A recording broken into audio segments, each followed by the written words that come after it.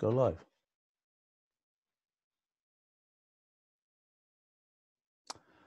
Okay, hi everyone. So I am in these pandemic times. One of the things I'm doing, which I'm finding a lot of fun, is doing general Q&As for kids and others, but primarily kids, about science and technology. So I'll try and answer whatever questions you might have. Let's see, I think we already have some here.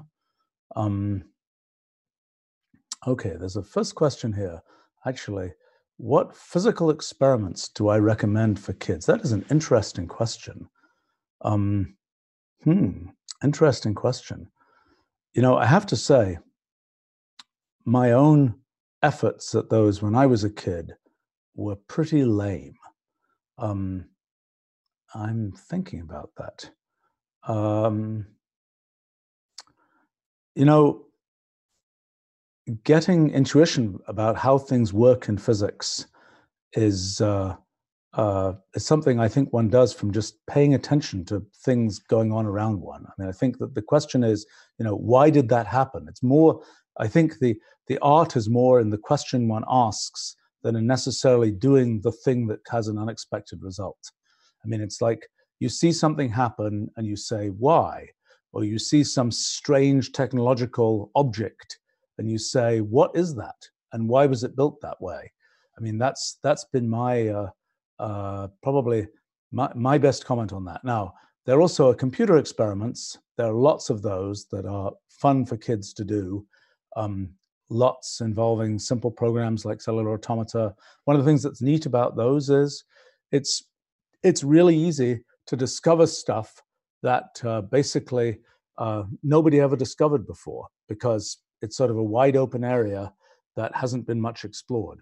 But I don't have a, maybe if I think about it some more, I'll have a better answer to actual physical sort of hands-on experiments people can do. But I think the most important thing is to actually ask, why did things happen, and see whether you can explain that. Or why is a piece of technology built the way it's built? Why does why does that phone have this thing set up that way? And I suppose that extends beyond the pure science of it to things like the user experience of it. Why is it the case that, you know, the buttons on a phone, the soft buttons on a phone work the way they do? Why is it, you know, try to understand why these things happen, and that's a sort of very educational thing to do. Okay, so question from PH something, asking about the physics project, which we just launched last week, and the possible connection of the project to making space travel more possible. You know, that's far away. I mean, back in, you know, when Isaac Newton was inventing his universal law of gravity, the law that says that the gravitational force between two things is the inverse square of the distance between them. That's something that Isaac Newton first came up with probably in about 1665, when he was hanging out, sort of locked out of his university by a plague, actually. But he came up with this law of gravitation, and in principle, that law of gravitation should have explained that it's possible to have artificial satellites to launch things that can be in orbit around the Earth. But it took until, until the 1950s, the late 1950s, before, which was a full 300 years, basically, almost 300 years, between the time when the theory for how one might launch something in orbit around the Earth to the actually launching something in orbit around the Earth happened. Now, in terms of this physics theory that we've been working on, so one of the questions is, what does it say about things like faster than light space travel? The answer is, at least in first blush, it seems to say that's hard. There's no sort of magic way to do that. But it also says that's not completely impossible. If one makes use of quantum mechanics in the right way and so on, not completely impossible. We certainly don't know. We don't know how to do it. I mean, a lot of the more exotic effects are ones that have to do with black holes. And, you know, we don't have any sort of black holes available in the lab on Earth the nearest black hole. Actually, I don't know how far away it is. Maybe 1,000 light years away, maybe a little less than that. There's a big black hole at the center of our galaxy, the sort of giant garbage can of our galaxy, that's ingesting stars and all sorts of other things. We are far away from it. We will not be ingested by the giant black hole at the center of our galaxy. But so some of the effects that this physics theory predicts or talks about are things that happen in connection with black holes, but those are not sort of readily at hand. Okay, there's a question here from Lexington. Do you have suggestions for someone who finds math fascinating, wants to learn more, but is not a math whiz and has difficulty with homework and tests? Well, I don't know what a math whiz is necessarily at a sort of a school level. I know, I'm not sure that I, for example, was a math whiz in the sense that when it comes, for example, okay, this is one of these stories one shouldn't tell to the young, but I'm going to tell it anyway. You know, I didn't learn my multiplication tables until I was a full adult. And I perhaps had the misfortune of being in elementary school. I was supposed to learn multiplication tables. There were things like, they had some game where all the kids would line up and they would go down the line of kids asking randomly chosen multiplication facts.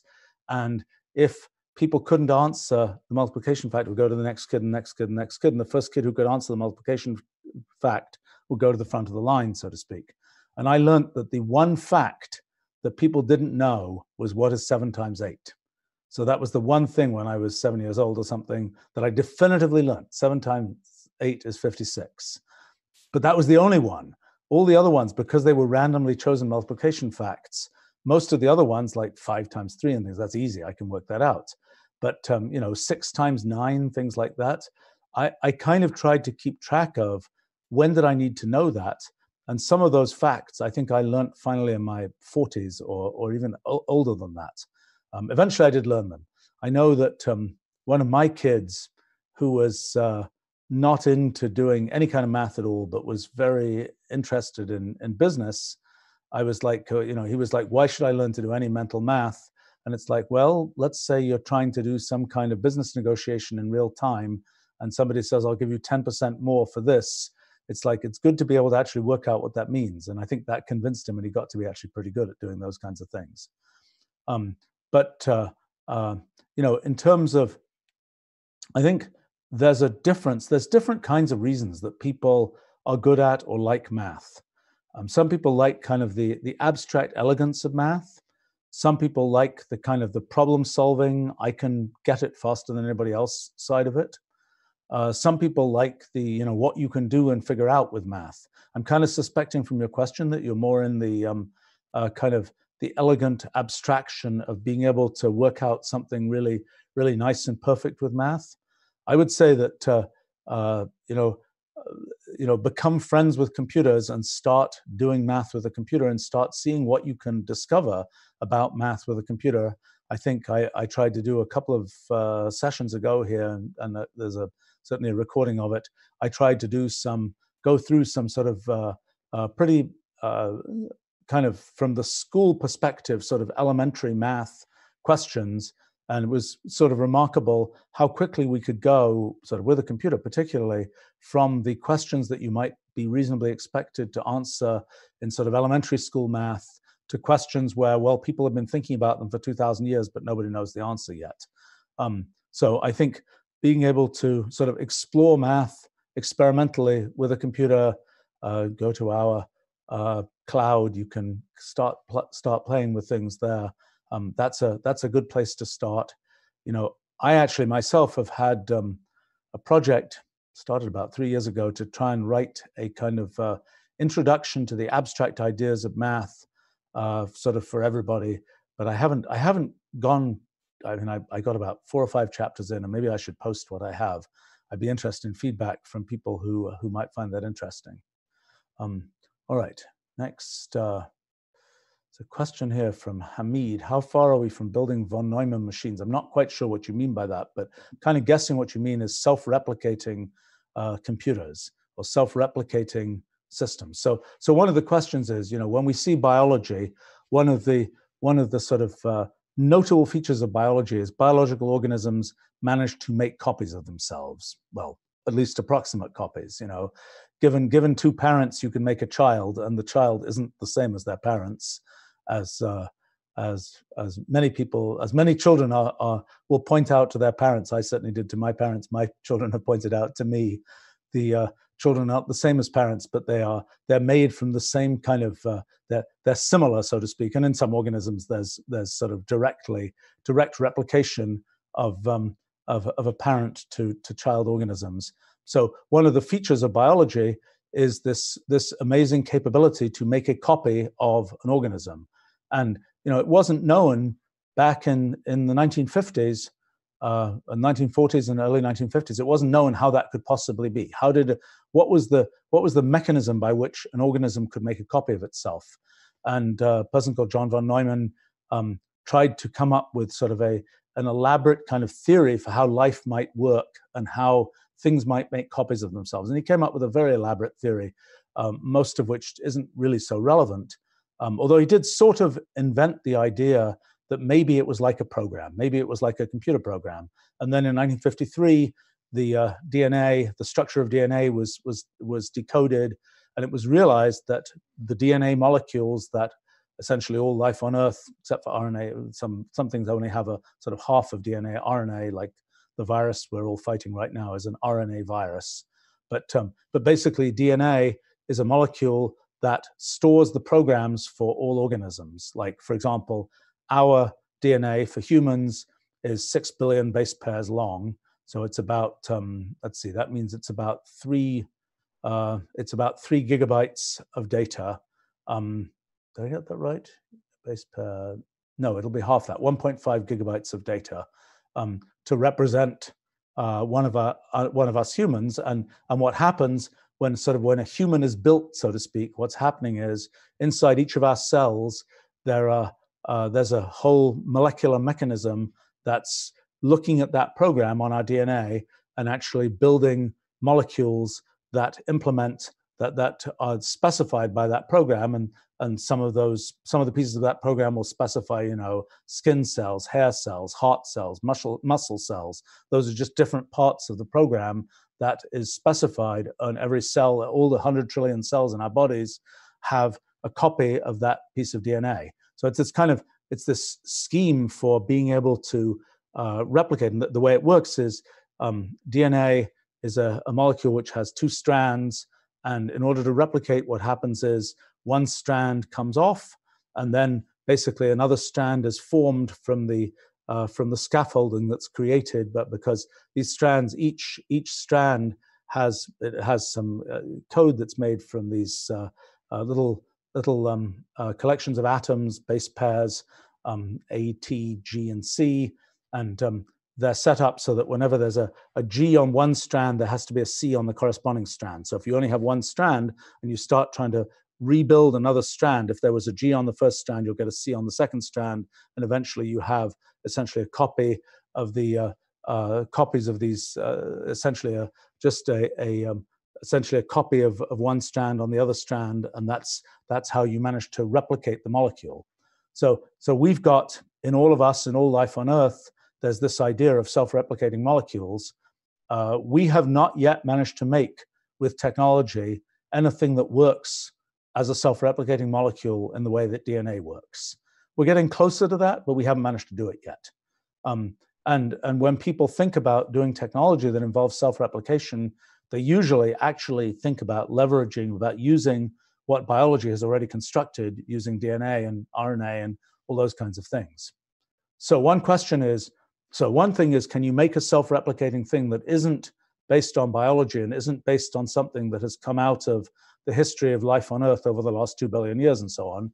And the answer is we're not quite there yet, although it's clear we could do that with it's kind of a molecular scale computer, but we don't yet know quite how to do it. Actually, let me say something about molecular scale computers. So, I mean, computers as they exist right now, computers store information bit by bit. So they're storing, any data in a computer is ultimately stored in terms of ones and zeros, on or off, etc. And there's just a huge array of those. And so I think my computer has 96 gigabytes of random access memory, which means it has about 100 billion times 8. So see, this is where multiplication facts come in useful. So that's 800 billion, nearly a trillion bits of memory. Each is just specifying sort of on or off, and ultimately that's representing all of the programs and images and everything that are in my computer. But the way that each one of those bits in my computer is represented by the presence or absence of maybe 10,000 electrons. So that's like, inside atoms, there are electrons, and electricity is made up of electrons, and each bit in a modern computer is represented by maybe 10,000 electrons. So if there's a 1, there's 10,000 electrons there. If there's a 0, they're not there. Okay, so we can ask the question, could we make a computer in which bits of information are represented 1 electron at a time, where we only use 1 electron, or we only use 1 atom to represent each bit of information in our computer? Well, the one problem with that, which is that there tends to be, when you get down to those small scales, there's always the kind of, there's, for example, always heat. There's always things are, the molecules, the atoms are not completely stationary. They're always sort of bouncing around. And as a result of that, it's like that 1 electron that was supposed to be there, well, actually, maybe something will kind of just knock into it, and the electron won't be there when it was supposed to be there, or there will be an electron there when there wasn't supposed to be there. There'll be little errors that creep in when you're using just a really tiny number of electrons to store each bit. Well, actually, there's a trick so right now, so that's one of the problems, is that when we get down to trying to store, 1 electron per bit, we'll be subject to all of these errors that come about through just the things that happen down at the scale of atoms, the sort of random motion and random processes that happen down at the scale of atoms. Okay, let me mention one trick for, it's called error correcting codes. And it's a way of being able to be sure about data that you have. So let me give you an example. So let's say that you wanted to store a sequence of 1s and 0s, and you had, let's say you were storing 5 1s and 0s. And so you might have 1 0 0 1 1. That might be what you're trying to store, 1 0 0 1 1. Okay, but now let's say we want to check whether one of those bits was wrong. Let's say the first 1 might be flipped to be a 0, and we're not sure, and we say that there might be an error of that kind. Well, here's the trick. So what you do is you just say, you look at the 1 0 1 1. What did I say? Did I say 5 bits? Oh yeah, 1 0 1 1. So then what you say is, do you have an even number of 1s or an odd number of 1s? If you have an odd number of 1s, add an extra 1 at the end. If you have an even number of 1s, put a 0 at the end. So we have 1 0 0 1 1, and that has an odd number of 1s, so there'll be a 1 at the end. Okay?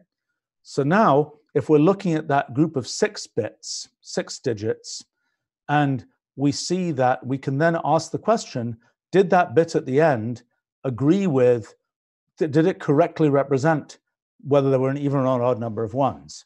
If it did correctly represent it, we can have some confidence that there wasn't, we know that there couldn't have been one of those bits that was flipped, because if it had been flipped, then that last check digit should be different. Okay, so that if it's wrong, if that last bit doesn't correctly confirm the number of 1s in the previous part, then we know that something went wrong, and so we can, for example, say, well, we have to reread it, or we have to generate some error or something like that. So that's sort of the basic idea of an error correcting code. Actually, one can do a little bit better than that, and one can, by adding a little bit of extra data, you have a bunch of data and you add a little bit of extra data, you can actually correct errors. You can, for example, if you say there's only 1 error, there's at most 1 error, you can say, well, I know what, from just the check digits at the end, you can say, I know what that error is, and I can correct it. If there were 2 errors, you might be out of luck. But if there's only 1 error, you can correct it. So error correcting codes are really, really widely used. I'm sure as the data from my webcam through the internet to you guys is being transmitted, it's full of error correcting codes that are trying to deal with things that might be bits that might be being lost in different places. If you look at, I don't know, if you look at a book, do I have a book readily at hand? No, I don't think I can reach and find a book. Let's see if I can reach and find a book. Yeah, here we go. Okay, here's a book. This happens to be a book I wrote, but that's so if we look back here, if we look there, that is the ISBN number, the International Standard Book Number. That's every book that's published gets one of those numbers that specifies it's a way of identifying which book it is.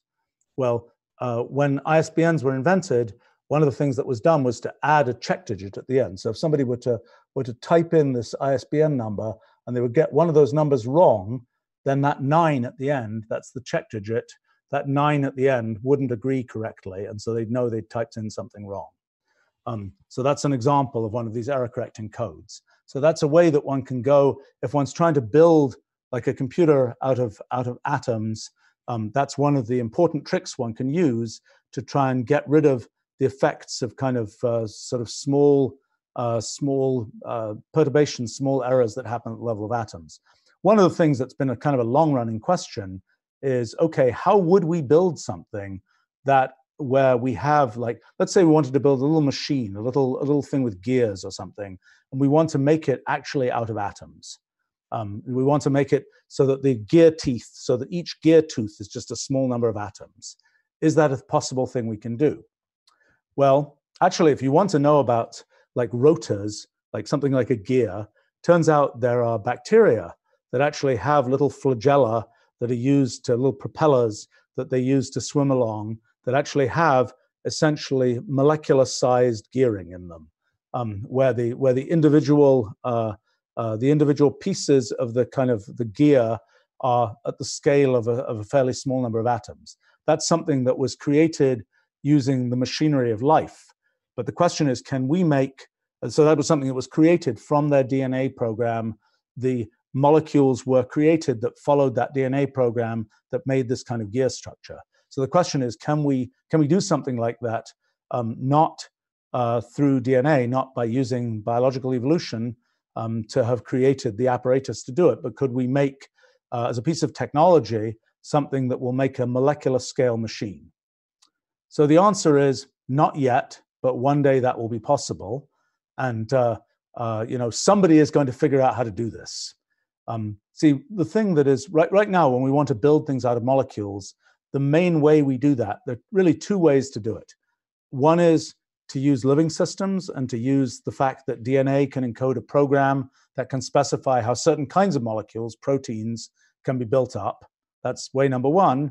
Way number 2 is use chemistry, because a lot of chemistry is about synthesizing molecules, going from one set of molecules and saying, mix these 2 chemicals together, heat them up, stir them together, all those kinds of things. And what's happening when you do that is molecules are combining, breaking apart, all those kinds of things. And what you want to do in chemistry is kind of the story, synthetic chemistry at least, is the story of how do you go from, let's say, perhaps quite small molecules to bigger molecules that do something useful.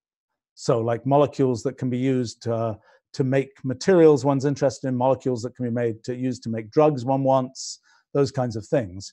And that story of kind of how do you synthesize molecules is a story of how do you find this procedure. And these days, there may be a 20-step procedure. Maybe the biggest ones are maybe 30 steps or something, maybe 35 steps that say, do this, do that, mix these chemicals together, do this, do this, do this. And you're gradually building up this bigger and bigger molecule. It's kind of the sort of the story of can you figure out how to sort of make changes to the molecule you're building up so that you get the molecule you want. That's kind of been the story of chemistry. But that doesn't really make molecular scale machines. That usually makes molecules that just sort of sit there and for example, they're a particular shape, and so they'll fit into some gap in some other molecule to prevent the molecule from doing something you don't want it to do, or there'll be molecules that line themselves up in a certain way. But those molecules aren't like machines. They're not like actually sort of doing something at a molecular scale. They're not making something with a bunch of cogs and gears and things at a molecular scale, and we don't know how to do that yet. I personally think that's one of these kinds of things which some clever inventor out there is going to figure out how to start building things at a molecular scale. And I think it's going to be something where you build yourself molecules that can act as tools, and then you build yourself ways to sort of program those little tools, and the tools will be operating at the scale of individual molecules, and they'll be sort of constructing other molecules. And gradually you'll start off with pretty simple tools, but gradually you'll end up building up more and more complicated molecules, and eventually you'll be able to build these sort of molecular scale machines. Okay, so this was a sort of long answer to, so I think that's one of the really exciting things that I think is part of the future of technology is molecular scale machines, molecular scale computers, those kinds of things. Not there yet, but perhaps we will be. And one of the features of those molecular scale machines is, well, we can expect that we'll be able to do things like what life does, of being able to take a blueprint for this is a collection of molecules we want to build. Okay, now I've got a universal replicator, a machine that can be given a program. Okay, let me back up for a second. DNA, as I mentioned, lets us build certain kinds of molecules, lets us build proteins. Proteins are made of amino acids. There are maybe 20 amino acids that are commonly used by the organisms on Earth. And a protein is a sequence of amino acids. So it might be, what that sequence is specified by the program on the DNA, by the sequence of base pairs on the DNA. And the neat thing about proteins is proteins make up everything. They make up, muscle. Actin is something in muscles, or they make up rhodopsin for, in our retinas, or they make up, oh gosh, I could start naming, there's about, in us humans, there's about 30,000 proteins, I think, that are commonly, that sort of are commonly used by us humans. Hemoglobin for our blood, or all these different kinds of things. These are all proteins. And they all are built from these same elements, these same 20 amino acids in different orders. And one of the neat things that proteins do is, depending on the order of those amino acids, the proteins, some amino acids tend to attract each other, some tend to repel each other. The proteins will fold themselves up into really complicated patterns, and the shape of the final protein is critical to how it works. Like, for example, actin is this long filamentary protein that's used for muscles, completely different from hemoglobin, for example, which is a protein that has a sort of a little cage in the middle of it that likes to have iron atoms in that cage, and that it floats around and it sort of collects iron atoms, because only an iron atom fits in that particular shape and structure of cage in the protein. And those iron atoms are used to a part of the transport of oxygen in our blood. So proteins, just by having these different sequences of amino acids, they end up being different shapes, and they end up having different functions, and they end up interacting differently with other proteins. And that's kind of the story of how we actually operate as living systems. Is we're full of proteins that do things. Now, a question that you can ask is, let's say proteins are very specific kinds of molecules made from amino acids, but let's say we wanted to make more arbitrary kinds of things out of atoms. So, for example, one pretty versatile kind of thing is carbon.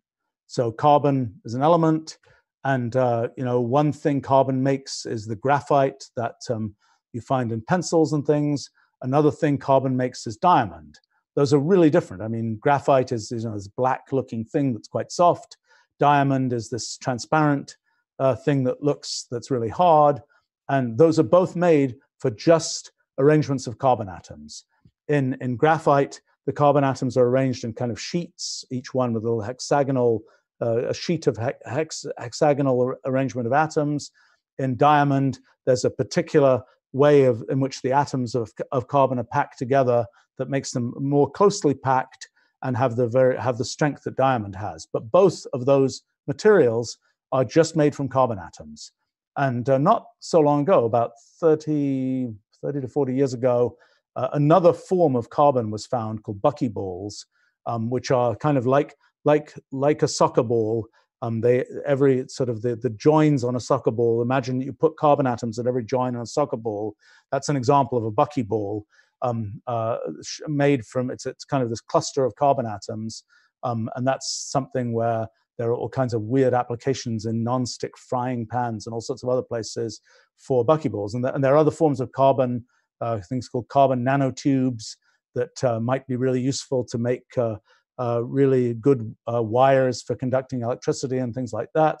But all of these things are just carbon atoms, just arranged in different ways. And so one of the questions is, if you just say, I want to make some weird shape out of carbon atoms, how do I do that? Right now, nobody knows how to do it. When buckyballs were discovered, they were discovered almost by accident in soot, actually, where just carbon had been sort of arranged randomly, and some of the things happened to arranged in those kind of clusters. But it is almost certainly the case that there is I'm sure it's the case. There is a way of constructing it at an atomic scale, sort of an almost arbitrary shape out of carbon. And so, you can imagine that as sort of a future for technology, is these atomic scale things that have been constructed, even just out of carbon. But if we say, well, let's allow other materials into the picture, we can say, well, how will we construct an arbitrary object? How will we just make a thing that from a program can just sort of knit together this thing made out of atoms that contains, silicon, aluminum, I don't know, copper, carbon, whatever, and just sort of knit it together in an arbitrary shape? We don't know how to do that yet. One day we will. And one day we'll be able to make it so that all these different kinds of objects that we're constructing are, well, we specify how to make them, but not only that, instead of them just being there as sort of materials that just sit there and do nothing, there'll be things which can actively respond to their environment. I mean, so for example, plastic, big invention of the early 1900s. Plastic is these molecules that are these long polymer molecules where it's mostly carbon, hydrogen, oxygen, where you've just arranged them in mostly carbon and hydrogen, actually, where you've just arranged a long sequence of atoms that all fit together to make these very, very, very long molecules. But the long molecules don't really do anything. They just make a material that has certain properties. One can imagine a time when one could make something where there's actually a little computer operating sort of at the level of individual molecules. So your material, instead of just being a material that sits there and has mechanical properties, that has a certain strength and things like that, is a material that can do all kinds of things. It could respond to, it could respond to its environment, and it could start changing color like a chameleon or something, or it could do all kinds of strange things where it's operating like a computer, but at the scale of atoms. So that's one of the things in the next probably 50 years or something.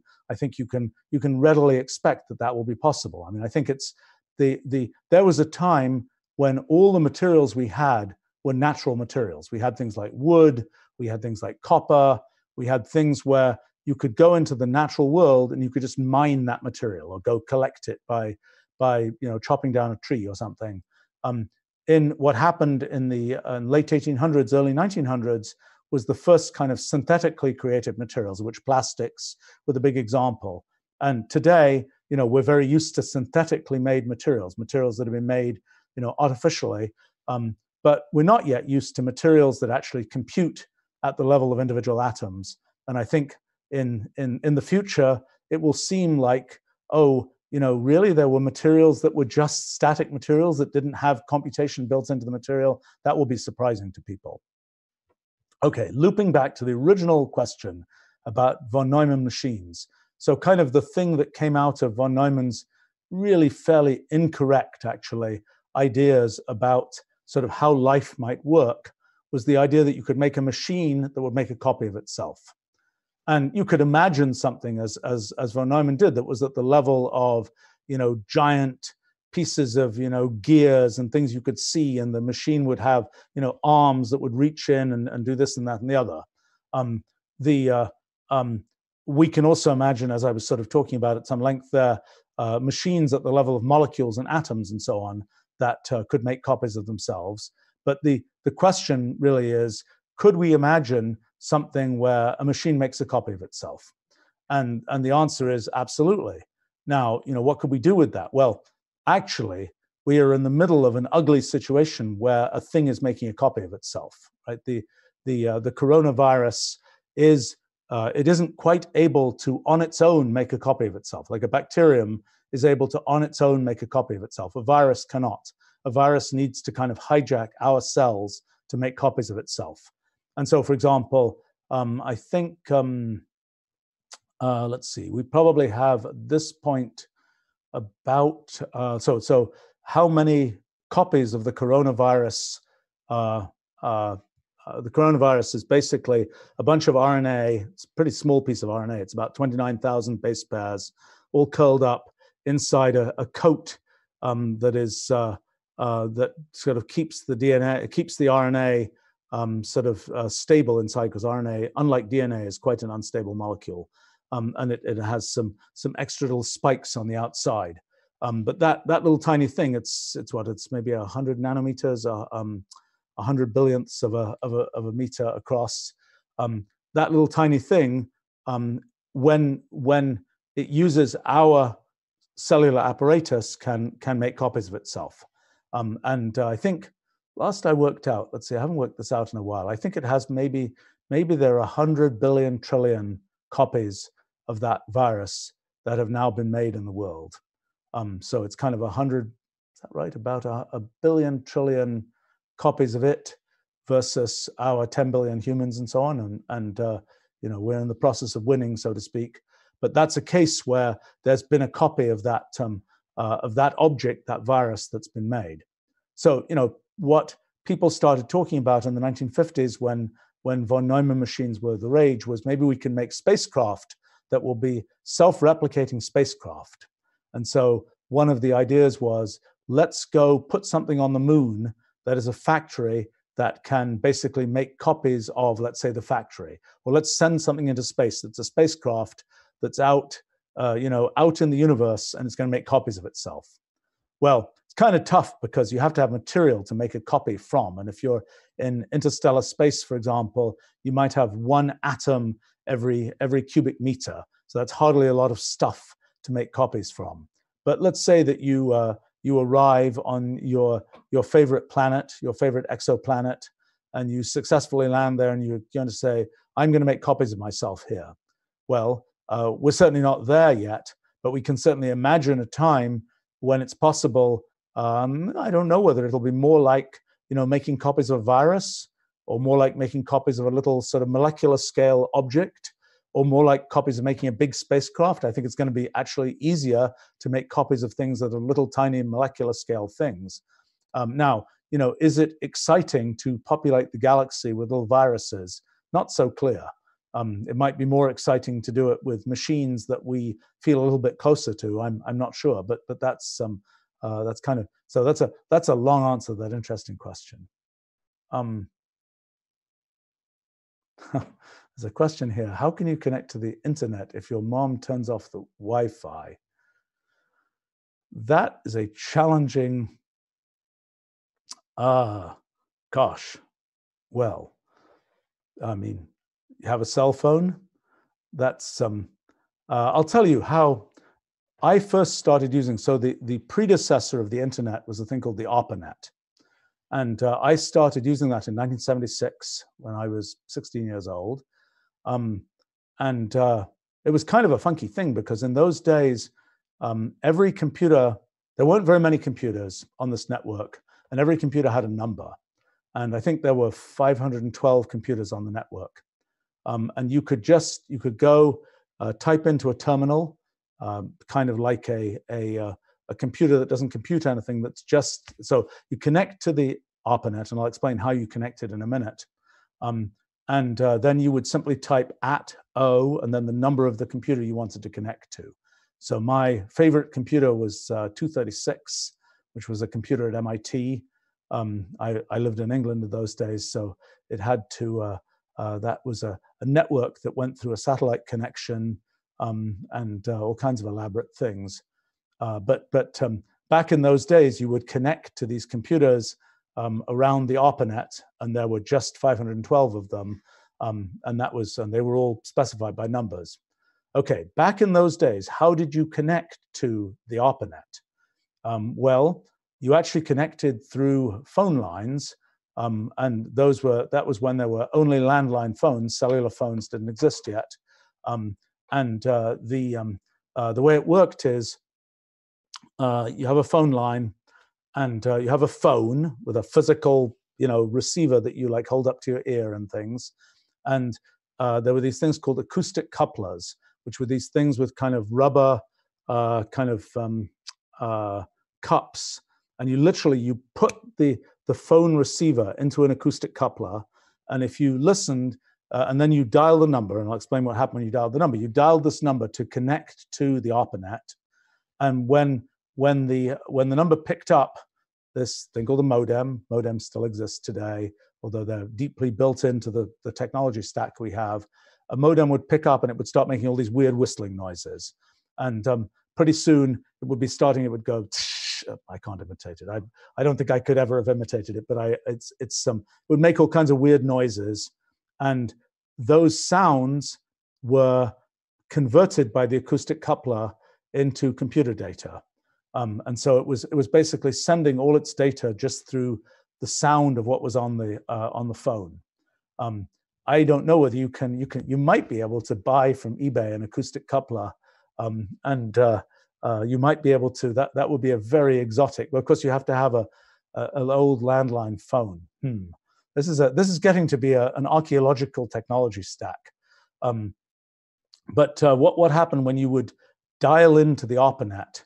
There was this thing called TIPS, Terminal Interface Processors, and there were a limited number of those that just had phone numbers, and you would dial up one of these things, and it would answer with its funny whistles and things. It wasn't for a human to call into it; it was for a computer, and it would start then communicating. Back in those days, the most common speed to communicate was 300 baud, which means 300 bits per second. So that means let's see. I was talking about arithmetic, and now divide by 8. So that's about 40 bytes per second. So that's 40 characters per second. So that means if you were using the web through a 300 baud connection, you'd be getting about 40 characters per second being typed out. So a typical line might be 80 characters long. So that means a line of text would take about 2 seconds to come out, really slow. Actually, it was interesting because back in those days, people used to say, it'll never be possible to send data, they used to say, faster than 1200 baud over 1200 bits per second over telephone lines. They said just the telephone lines aren't set up to do better than that. Well, then people succeeded in making it go faster. Then 9600 baud was the next real threshold. I'll tell you one funny thing. I mean, I remember once ordering some phone connection from the phone company, which was a higher speed connection or something. And the person came out, was kind of rural place that I was in those days. The phone connection, when it comes to a house in the days before modern fiber optics and things, when it came to your house, there's a big bundle of wires. And they usually were, I think, 96 pairs of wires. And any given telephone would just connect to one of those pairs. And so the question of how do you get a higher speed pair? Well, the person came out and he just tested these different pairs. And out of the 96 pairs, he found a few that could run data at a higher speed. So who knows what had happened to the other ones? Some there was a little nick in the wire or something, but it was kind of a funny process that to find a faster connection, it was just like out of the 96 wires, a few of them will be able to go faster. But anyway, so then people used to say, oh, 9600 baud, that's the fastest you'll ever be able to transmit data over the copper wires that were the backbone of the phone network. Turns out that was beaten, and in fact, nowadays people send data routinely at 2 million bits per second over essentially those kinds of connections. How did that happen? Well, the answer is it happened using error correcting codes, the things I was mentioning earlier, and it happened by being able to essentially predict what kinds of ways the data would be messed up by being transmitted down these wires. So effectively what's happening is the thing that is sending the data is sending various check information along with the data, and it is, whenever something goes wrong, it will resend the data, for example, but it knows that certain kinds of errors will be typical to occur on those wires, and it knows kind of how to optimally, how best to package up the data and resend it to avoid those kinds of errors. I mean, this is happening in 5G telephony. There's yet another round of this. Let me explain. Okay, we're talking technology here for a minute, so let's just, people might be curious. Cell phones, people curious, how does, okay, so somebody's asking, what's my take on 5G technology? All right, let's talk about this. Okay, so first of all, how does a cell phone work? Okay, so cell phone is using radio, and what's happening is when you're talking on the cell phone or data, or you're looking at browsing the web on a cell phone or something, it's sending data by radio to a cell phone tower. Well, you see these cell phone towers in different places. Sometimes they're disguised as trees. Sometimes they're on the sides of buildings and things. You'll typically see them. They'll typically have these kind of rectangular things which are their antennas. Sometimes they're just vertical, cylindrical vertical things. Sometimes they're sort of flatter rectangular things. Those are the antennas. And whenever you're using a cell phone, what it's doing is it's sending radio signals back and forth to a cell tower. So one of the big tricks of cellular telephony is which cell tower are you talking to? Because there are cell towers dotted all over the place. And the question is, your cell phone wants to be talking to the one that it's typically nearest to. And for example, if you're driving down a highway or something, your cell phone will be the cell tower that you're nearest to will change as you drive down the highway. And so there's a question of how does the cell phone know that it should now connect to a different cell tower? And then when you have many cell phones connecting to one cell tower, how do they not all get mixed up? Okay, so first of all, the question of how does it know which cell tower to connect to? Roughly what's happening is your cell phone, it used to be the case in early cell phones, you could actually see the list of cell towers that it was trying to connect to. But roughly what happens is, at any moment, it's sending, well, not quite at any moment. Every so often, it will send a little ping to cell phone towers, and it will try and figure out what is the strength of the signal from different cell phone towers. And that tells it roughly how close it is, how easily it's going to be to communicate to with a particular cell phone tower. So as you drive down the highway, it'll hand off from one cell phone tower to another. So it'll be, for a while, you'll be talking to this cell phone tower, your phone will be talking to this cell phone tower, then it'll get closer to another cell phone tower, it'll see that the strength of the signal from the new cell phone tower is larger than the strength of the signal from the old cell phone tower, and so it'll do a handoff to the new cell phone tower. It's a little tricky because you can get into a situation where you keep on, the signal gets stronger, weaker, and then you'd be you'd be saying, okay, I'm handing it off to cell phone tower 2, and then it'll be back to 1, back to 2, back to 1, and that's very inefficient and causes all kinds of problems. So you have to do some sort of clever engineering to prevent that happening. So the other question is, how does it know your cell phone is, so when you tune a radio, which I think people still do, you'll hear, there's some radio station that'll advertise itself as, we're 99.7 megahertz, we're W whatever it is, at 99.7 megahertz. So what's happening there is the radio waves that are generated by that radio station are mostly sort of operating at that frequency, and the data, the voice, whatever it is, associated with that radio station is kind of just a little wiggle on top of this wave that's coming into your radio that's coming in at a certain frequency. And so your radio is tuned to that frequency, and then you can detect the little wiggle that is the actual data, the song, whatever else that's coming from that radio station. So each radio station has a certain frequency, and each radio station is allocated that frequency, and it's told you have to operate on that particular frequency and nothing but that frequency. Okay, when you have cell phones, you might have hundreds of cell phones that are all trying to talk to the same cell phone tower, and in order for them to have their signals not get mixed up, each one has to be allocated a certain frequency, or at least that was the original way it was done. That was the way it was done in 1G and 2G telephony. So the idea was, I think back in those days, and it may still be true, there used to be 666 channels per cell phone tower, per cell generated by a cell phone tower. So a cell will be the region that's sort of serviced by particular antennas on a cell phone tower. And then what happens is there will be, let's say, 600 different frequencies that that cell phone tower can use to communicate with different cell phones. And so what has to happen is when my cell phone says, I'm going to connect to this particular cell phone tower, the cell phone tower has to tell it, or back in those days, it had to tell it, you are allocated channel number 253 out of 600. And that will be the frequency, that channel, that frequency will be the one that you use to communicate with this cell phone tower. If you're handed off to another cell phone tower, you'll get allocated another channel for that other cell phone tower, and that'll be the one you'll use for that. And so there used to be this kind of transaction where there'd be sort of this thing where the cell phone would sort of hail the cell phone tower, and the cell phone tower would respond and say, okay, you're allocated this frequency, go communicate with me on this frequency.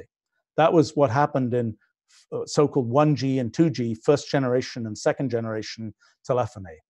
Then when 3G came in, there was a new idea. It's called, well, okay, actually, I'm skipping. I'm sorry, I'm actually cheating here. There was another idea in between. Okay, so there was a thing. Let's see. There was a thing called TDMA, time division multiplexing. Boy, you're using my technology memory here. Okay, so first idea was allocate a different frequency for every cell phone. Second idea is a weirder idea, is every second, each second is broken into, let's say, 100 different or 1,000 different slices. So the first thousandth of the second, the second thousandth of the second, the third thousandth of the second, and so on. Each one of those is a different little time division. And the idea was that a cell phone will be allocated not just a frequency, but also a time division, or actually it might operate on a single frequency, but a different time division. And it would be saying, the cell phone will be told, you are operating at the 37th thousandth of every second. So in other words, your cell phone is allowed to communicate at the 37th thousandth of a second and not at any other time. Okay, so how could that possibly work? Because after all, you're having a conversation with somebody and you're hearing their voice continuously, but maybe your cell phone is only sending its data in this little bin of time, this little tiny piece of time. Well, the way it works is that your voice is compressed, so that your voice corresponds to, you look at the waveform from your voice, the pressure wave from the sound, the microphone turns that into an electrical signal, and then it's wiggling up and down. And for my voice right now, I don't know, it'll probably be, what will it be? Maybe 200 times. Most of the speaking that I'm doing is maybe around 200 times a second. It'll be kind of going up and down in intensity as recorded by the microphone. But then what you can do is to take that waveform, that signal you get from the voice, and you can essentially take all the data associated with that signal and compress it and send it as a piece of data much more quickly, so that you're not spending the actual time it took to say the word hello or something. You're compressing that and sending the data associated with hello, but in a much shorter period of time. So that was another scheme for having many cell phones talk to one cell phone tower. So another scheme called CDMA, code division multiplexing, was a cleverer mathematical scheme in which basically what you do is every cell phone is allocated a certain pattern of bits that says when you have you're kind of taking this pattern of bits and you're superimposing it on the actual signal that the person is generating. And the way it's arranged is these different patterns of bits, oh gosh, how to explain? These patterns of bits are such that if you try and use kind of the sort of cookie cutter of one pattern of bits, you will get the signal associated with that pattern of bits. And you use a different cookie cutter, you'll get the signal associated with another pattern of bits. And you can just put all these patterns of bits on top of each other, and the ones that aren't meant for you will just seem like white noise, will just seem like a background, a background of nothing. And only the one that's intended for you will be the one you pick out. So that's CDMA, and that was sort of the 3G, that was one of the big ideas of 3G cell phones. Okay, sorry, this is a very, it's a very long story, but okay, what is special about 5G? So then we got to 4G, and that's, so what's special about 5G is it's got a different idea. Gosh, okay, I can explain this technology. Okay, so one question is, in order for you to be communicating with a cell phone tower, do you have to be able to see the cell phone tower? In other words, if you have a radio signal, is it like a light signal? Like the only, light will basically just go in a straight line from one place to another. So, let's say, and radio waves, if they are sufficiently high frequency, work that way as well. They just go in a straight line from the source to the receiver. So essentially, it's like it'll only work for your cell phone will only work if you can actually see physically, you look out of the car window or something, can you see a cell phone tower? If yes, then your cell phone will work. If no, it won't pick up a signal. Oh, I might mention, by the way, a little piece of cell phone trivia. One of the things, if you, they would say, switch off your cell phones on planes, at least commercial planes. There are arguments, people are not quite sure whether it really makes a difference to the navigation of planes, but anyway, it seems like a safe thing to do. But particularly if you use private planes and things, that isn't usually a thing. But one thing that happens in a plane, it's kind of a cruelty to cell phone situation, because the cell phone is expecting to hand off from cell tower to cell tower, like if you were going at 50 miles an hour on a highway. So there's a certain speed of handoff and so on. But if you're on a plane going at 500 miles an hour, the handoff is very different. And in fact, the cell phone will increase its power as it tries to communicate. The cell phone signals are not directed upwards because nobody expects to be using cell phones from the sky, so to speak. But plus also the poor cell phone will be desperately trying to hand off signals between cell towers, and everything will get very confused. I mean, when you have a internet on a plane, the way that works is, well, some of that is ground-based and some of it is satellite-based. There's this thing usually in the tail of the plane that's a pretty big antenna, maybe that big, I don't know, something that big perhaps. And the antenna often, if it's a satellite antenna, it will actually move as the plane moves, the antenna will be locked in place with gyroscopes and things to try and keep it so that it's actually pointing correctly at the satellite. Okay, anyway, but back to 5G. So okay, so first thing about cell phones is, does it have to be line of sight? Does it have to be the case that your cell phone can directly and be in a straight line seeing the cell phone tower, and that there are no trees in the way, there's nothing else in the way? Okay, so it turns out on the frequencies that cell phones usually operate around 2 gigahertz, things like that, they don't have to be perfectly line of sight. And there are things where the signal, well, you get all these effects where the signal is being diffracted by things and so on, and it's being turned in various ways, and you get the signal can have can have different, it has a so-called multipath effect, where instead of going straight from point to point, there are multiple paths between you and the cell phone tower that a radio signal can travel on. So one of the mysteries of cell phones is you can be standing in exactly one place and your cell phone signal can go up and down.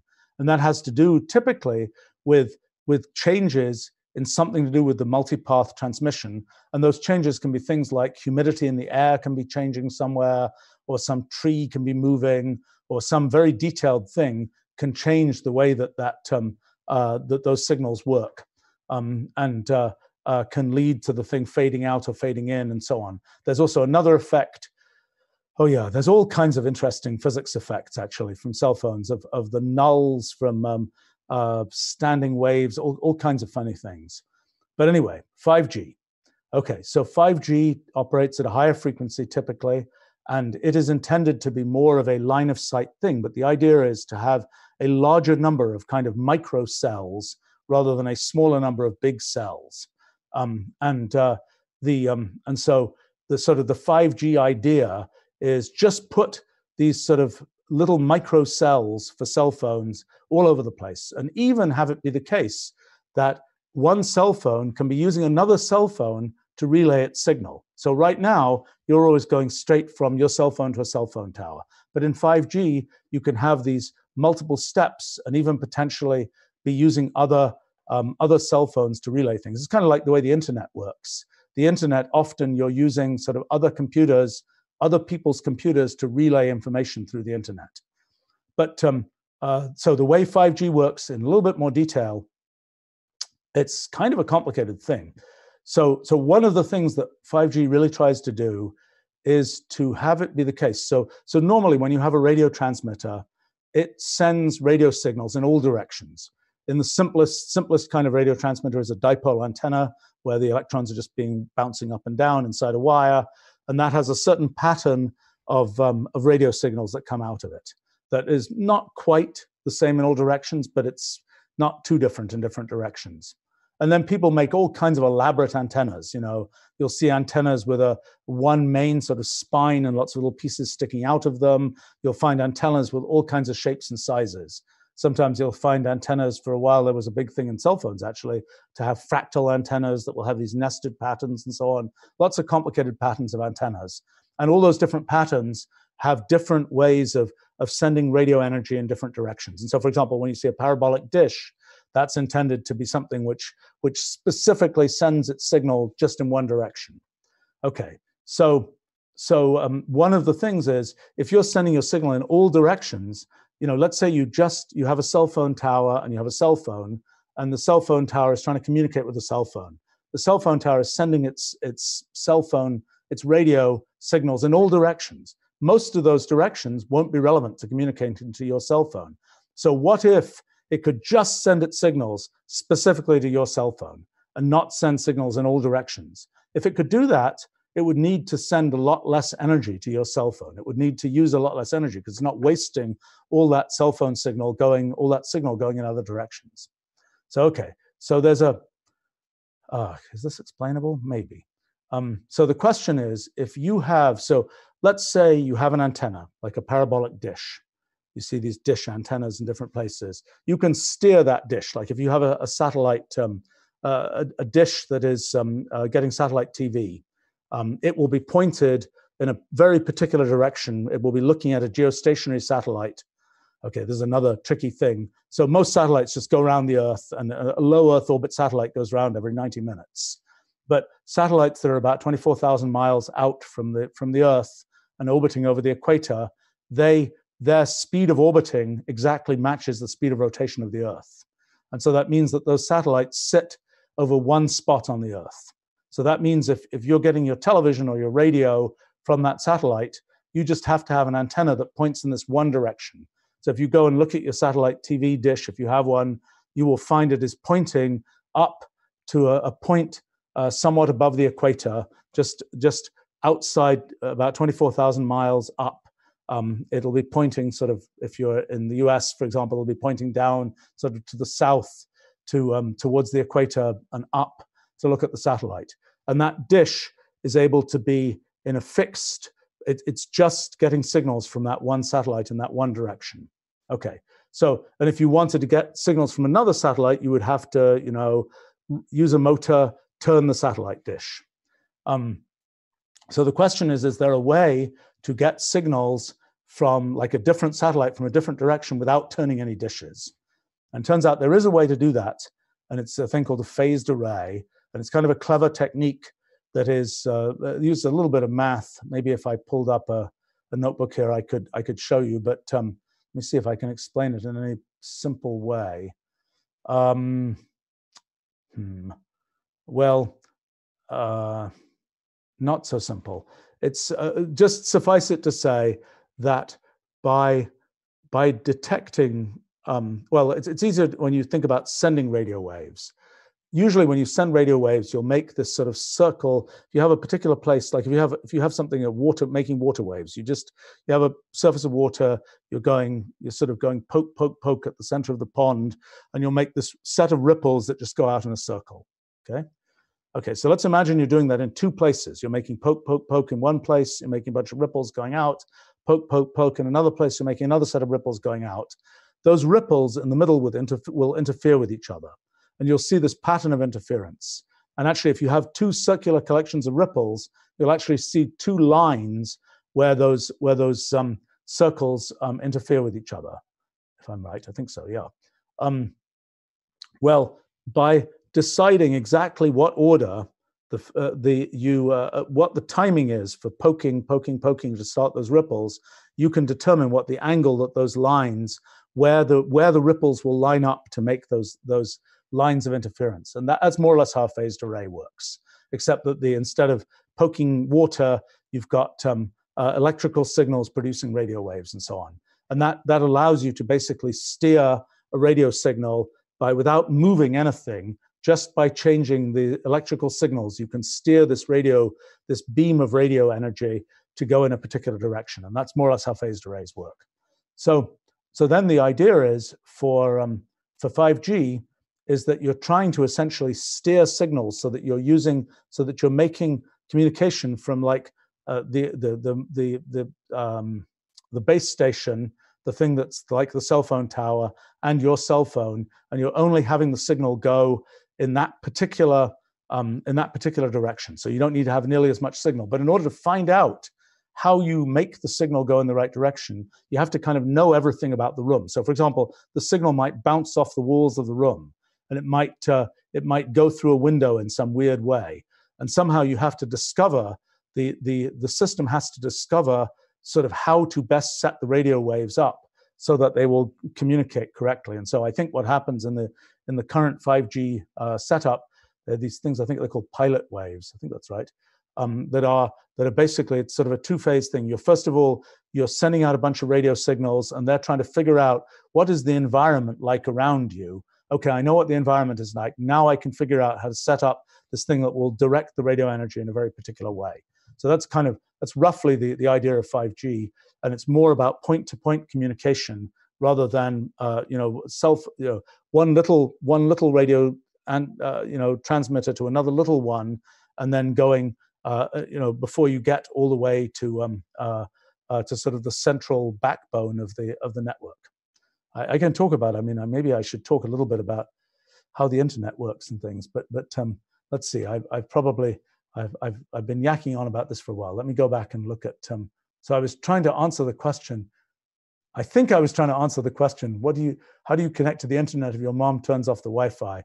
And somehow I got into talking about 5G here. But I think see if you can buy the stuff to make an acoustic coupler. That would be an interesting exercise. Okay. Talking about deep learning here, I think that's a little sophisticated. Let me maybe come back to that. Want to know but the correspondence between intelligence and comprehension. For example, dogs can't recognize themselves in the mirror, but chimps can. In humans, people used to study cranial circumference as an indication of intelligence. Blah, blah, blah, blah, blah. The question is, can intelligence be quantified, and how does that all work? Here's the thing. people have these intelligence tests, IQ tests, and they, they are seeing basically the main thing you learn from an IQ test is how well you do on IQ tests. And it's just like if you have, if you're, running in a race, or you're, trying to run 100 meters in a certain period of time. The main thing you learn by how fast you run 100 meters is how fast you run 100 meters. How much you can generalize, maybe you can say if you can run 100 meters quickly, then that must mean you're fit, or that must mean you have long legs, or that must mean you're who knows what. And similarly, from any particular thing that you test, there's a certain amount of generalization you can do. You can say, well, if you can do that IQ test, then you can do something that is very, very similar to an IQ test, and so on. And so there's always the question of, if you want to figure out, who will be able to, I for a living, I run a company, and we have a lot of very talented people, and I'm always trying to figure out, we have some particular project, we have some particular problem, who's going to be able to solve this problem the best? And, so usually a good guide to that is, well, if somebody's solved a similar problem before and they've done a good job, then they'll be able to solve this new problem as well. And, if you had sort of the ratings for who'd solved every problem in the best possible way, then maybe you could use that as a more sort of scientific way to guess who'd solve a particular problem in a particular way. And it's something where I don't think, is there people, okay, so back in the 1930s particularly, there was this whole question of, is there a notion of a general intelligence? So in other words, people were, it was used for example, recruiting for the military and other kinds of places where one's just dealing with a large number of people, and it's like, okay, can you sort of sort out who should do what? And what's the most efficient way to sort out who should do what? And so there was this idea that one would, test the IQ, the intelligence quotient. And the quotient was, the average would be 100. And some people who were more intelligent would get higher intelligence quotients, more than 100. And other people who weren't as intelligent would get lower intelligence quotients.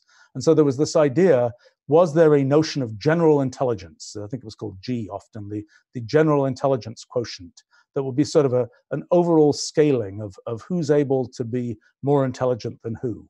I think what's become clear, I mean, as a practical matter, for me as somebody who watches people do, achieve things and so on, I think the notion that there's sort of a general, a single number that characterizes this is complete nonsense.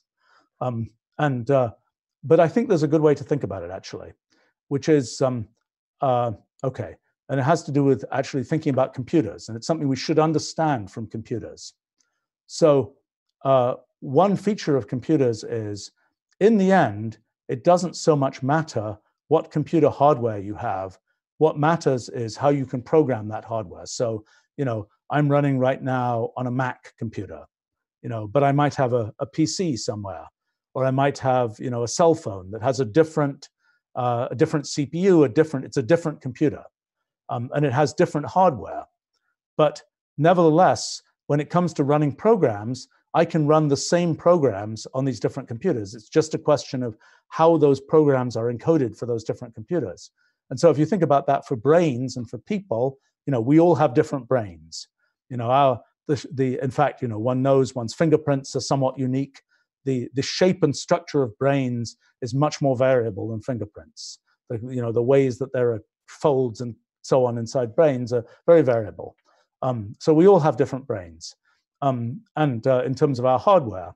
But nevertheless, the sort of the programming, the software that can exist on top of that hardware can achieve the same things, even though the hardware may be different, even though one brain may have this feature that they may have this particular piece of the brain may be larger than some other piece of the brain and so on. Turns out it's likely to be the case that just like for computers, it just doesn't matter, because with appropriate programming, you just do the same things. So then one of the questions is, people then start thinking about sort of how can you parameterize different sort of people's different performance on different kinds of things, and sort of multiple intelligences of parameters of, how good are you at telling what other people think? How good are you at solving analytical problems? how good are you? I don't know whether they have this. How good are you at like creating new ideas? I don't know. But anyway, so I think that there's this whole question about. So I wanted to, this all feeds into the whole question of like standardized testing, and you go through school and you do all these tests, and how does that all work? And the main reason that there are it doesn't make any sense for you to be doing a class where you're not going to understand everything in the class. So there's some sense of sort of testing. Do you know that stuff? Or do you know enough stuff that you'll be able to do well in this class? But then there's the kind of, does the testing really mean something fundamental about, you? And the answer is not really. I think, when it comes to things like, I don't know, the SAT or something for colleges, it's like, what does that actually mean? What is correlated with the performance in something like an SAT? And I think the only thing that can be said, and I think people have tried to measure, and people who create those tests have tried to measure, is, how well correlated is it with your success in the first year of college? Well, that's what they're trying to get. It's something which is well correlated with your success, whatever that means, in the first year of college. And I'm not sure, but it is absolutely not something generalized beyond that. I mean, it's worth saying that I've had the good fortune to both know and in many cases, in some cases, mentor people who've ended up being very, very successful in the world, or doing very interesting things, being able to and it's really a strange thing that there's just a great diversity in the actual skills that people have, and you can get to a really good point with a very diverse range of different kinds of skills. One of the things is always to figure out, well, what point are you trying to get to? What is the thing that is a match with your kind of skills and interests, and also happens to be a thing that one can do in the world today? I mean, it's this is one of these challenges of do you want to do something that the world today either has a job to do, or even better, actually values? Like, for example, I've been involved recently in trying to find the fundamental theory of physics. Does the world value that? Well, people seem to be pretty interested. Could I make a living doing that? I'm not sure. I'm not sure whether anybody would, if it's like, will you pay me to find a fundamental theory of physics? I'm not completely sure that the world is set up so that that's possible. I mean, fortunately, I make my living in some other way, and so I can have that as a hobby and have fun doing it. And it turns out people seem to find it interesting and seem to value it, and that's great. But it's a slightly tricky thing. So let's see. Well, I wanted to talk about animal intelligence in a minute, but let's there's a point from Diana here. So how intelligent one is comes down to how well one can understand and use one's intelligence. I have to say, okay, I'm going to give a little speechlet here about applying things one learns. I mean, one of the things that just drives me crazy is you'll talk to people and they'll say, do you know about this? Say, well, yes, I did this course about this.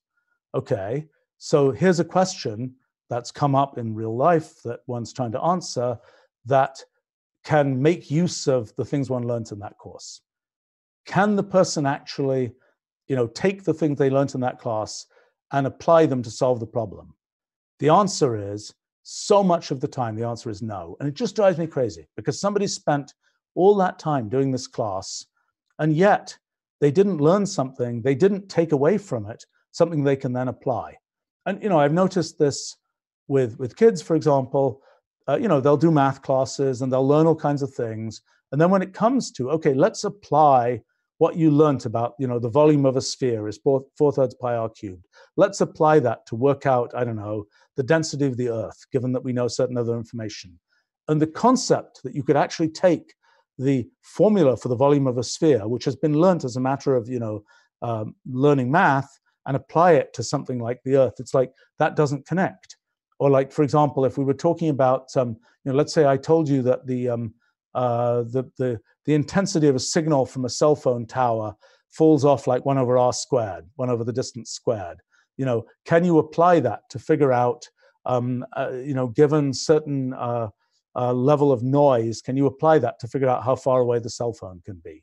These are things which actually the math isn't difficult. And it's something that somebody kind of learnt in, middle school to high school level math. But can they actually apply it in a real situation? There's often this terrible sort of fear of, can I really apply the thing I learnt?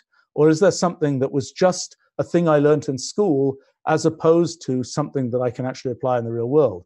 And I think it's a great exercise for people, as you kind of experience things in the world, like, can I understand that? Can I use something I learnt in school to understand that? Can I make this connection between things I learnt in school and things that really happen in the world? And I think this ability to like take stuff and actually apply it to things you want to solve, that's a really important skill. And I don't think that skill, it's not an intelligence skill in any definition of intelligence. It's really more just a, yes, it's possible, you can do that. It isn't the case that there's this box of stuff you learn in school, and then there's all the other stuff, and the box of stuff you learn in school is only used in school, so to speak. And I think that's I'm a big believer in the sort of taking things you've learnt and just applying them in the things you run into in life. And I suppose insofar as I've been able to do a certain amount of science and technology, a large part of my, I probably have 2, maybe 3 sort of tricks sort of up my sleeve, okay? One of them, which might be a built-in thing, is I have a pretty good memory. And so like the stuff I learnt, in school 50 years ago, I still think I remember. Like I could probably conjugate Latin and Greek irregular verbs, and I probably would still remember how they went, even though I haven't thought about that in probably close to 50 years. So, and whether I have a decent memory just because I was lucky in getting a decent memory, whether I have a decent memory because I've used my memory a lot, and so I, remember how to remember better, I don't really know. But so that's one thing. Another thing is just this, apply knowledge from different places, learn a bunch of stuff, and be able to apply knowledge from one place to other places. That's something, just having the sort of confidence that that will work is really an important thing.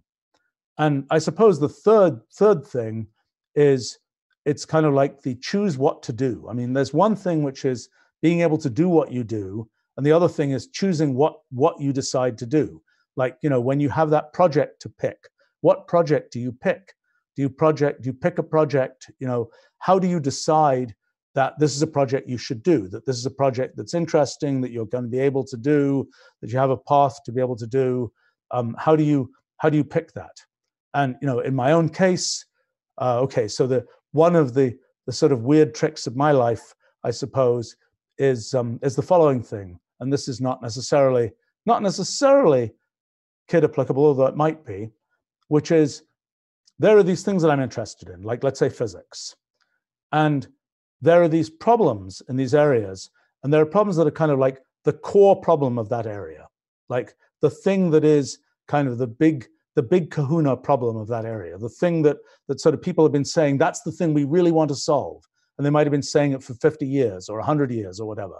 That's the core problem of this field. Okay, so my trick is just try and solve the core problem. Most people who are working in one of those fields will say, oh my gosh, the core problem, it's much too difficult to ever possibly solve. So let's work on these things that are on the outer edges that are much easier. And we'll make a little bit of progress on the outer edge, and maybe a long time we'll be able to drill into the center. But kind of my strategy tends to be just head for the center of difficulty. Just try and do the thing that is the central problem. And so what happens when you try and do that? Well, sometimes, so one thing that happens is you will be asking questions where the answers, if you can answer that question, even if it's not quite the central problem, but it's something that's sort of one of the bricks that builds up the central problem, you by being able to answer anything right around there, you are achieving much more than by answering something out on the periphery. Also, Another thing is there aren't as many people looking at the central problem because people gave up usually. People said, it's too difficult, we're not going to look at this. Sometimes, and the big surprise of this physics project recently is it turns out that the central problem may not be as difficult as you thought it was and as everybody else thought it was. And then that's tremendously satisfying because you find out, as happened with this physics project, it's like, I thought these problems, which I've known about for 50 years, would be much harder. And they just are not. And that's really wonderful when that happens, although you can't count on that happening. But what you can count on is that if you make any progress on that central problem, it'll be important relative to progress that's being made on these more peripheral things. And so, I think, to me, when I think about different fields or different questions, it's always like, what's the main question? What's the core question? If you're doing a science project, science fair project, whatever else, it's like, what is the core question in this area you're trying to deal with? You're trying to work out, I don't know what, how long does some kind of, I'm picking one where it's pretty obvious what to do, but how long does some kind of germ last on some surface or something? That's a bad example because it's pretty obvious what to do.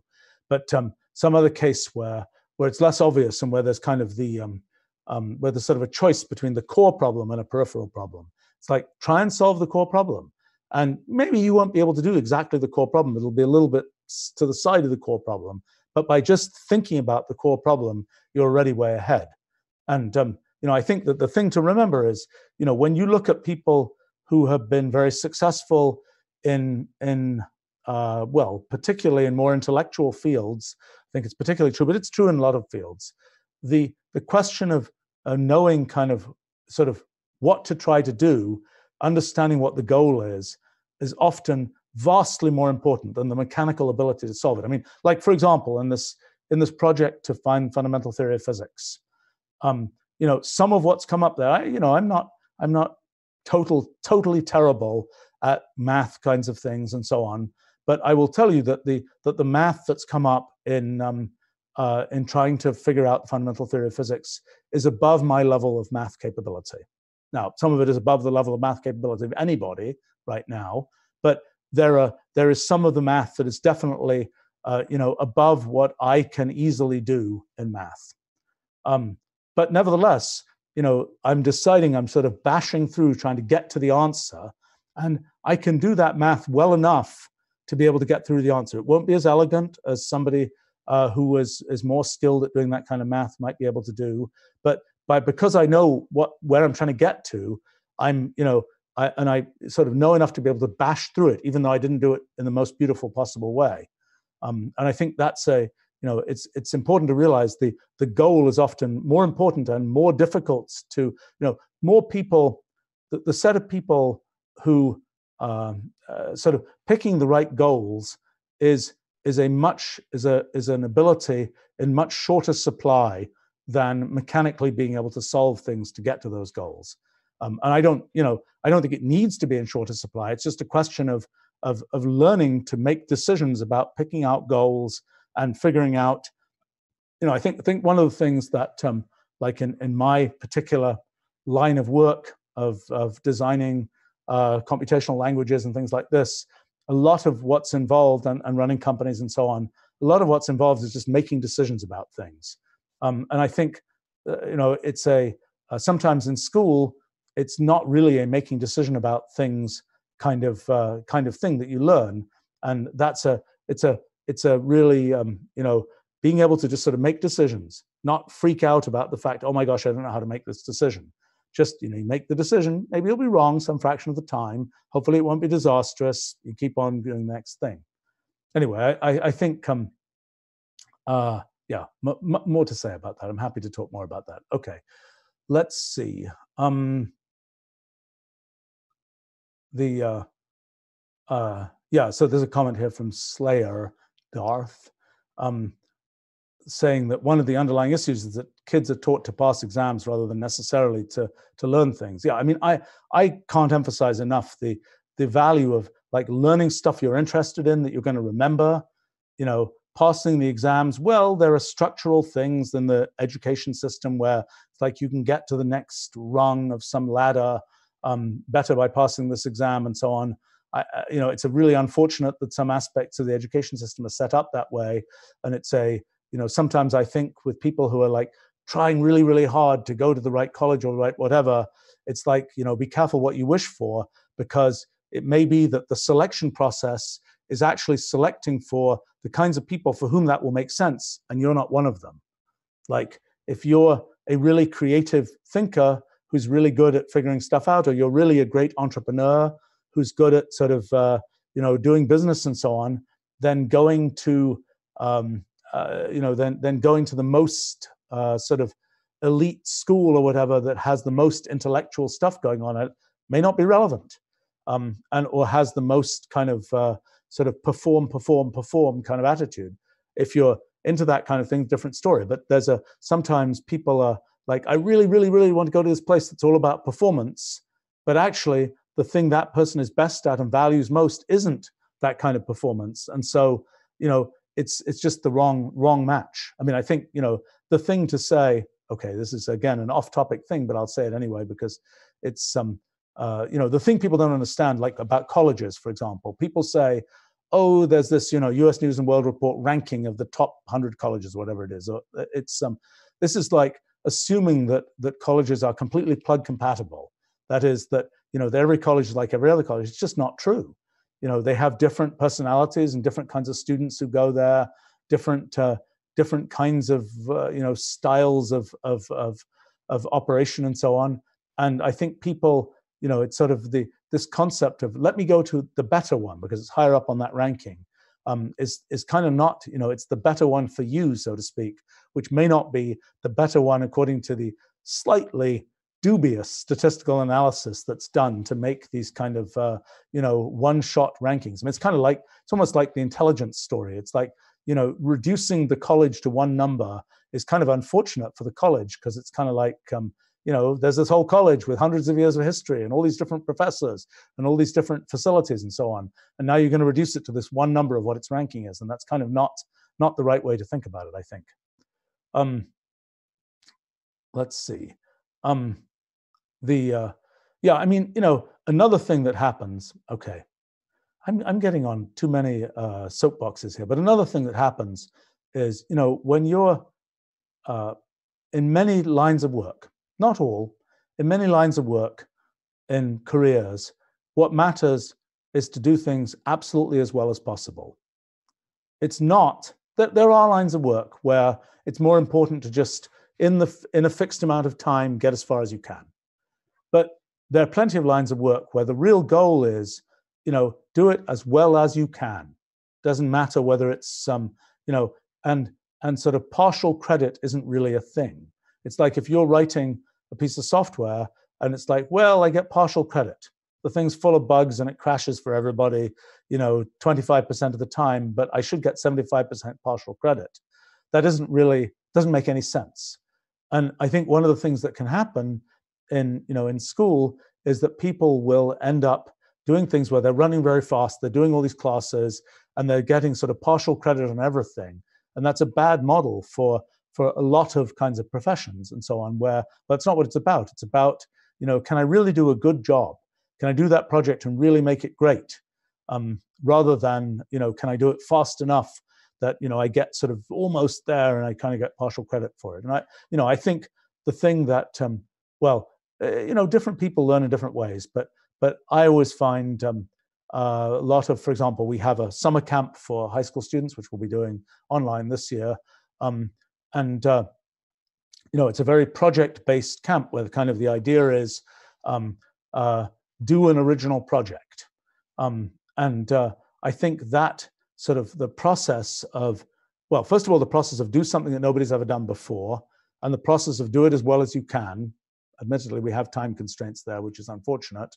These are really worthwhile things and I wouldn't say specifically about our camp, but I mean, in general, just do projects you like. I mean, like kind of a funny thing for me, I did a lot of physics projects when I was a early teenager.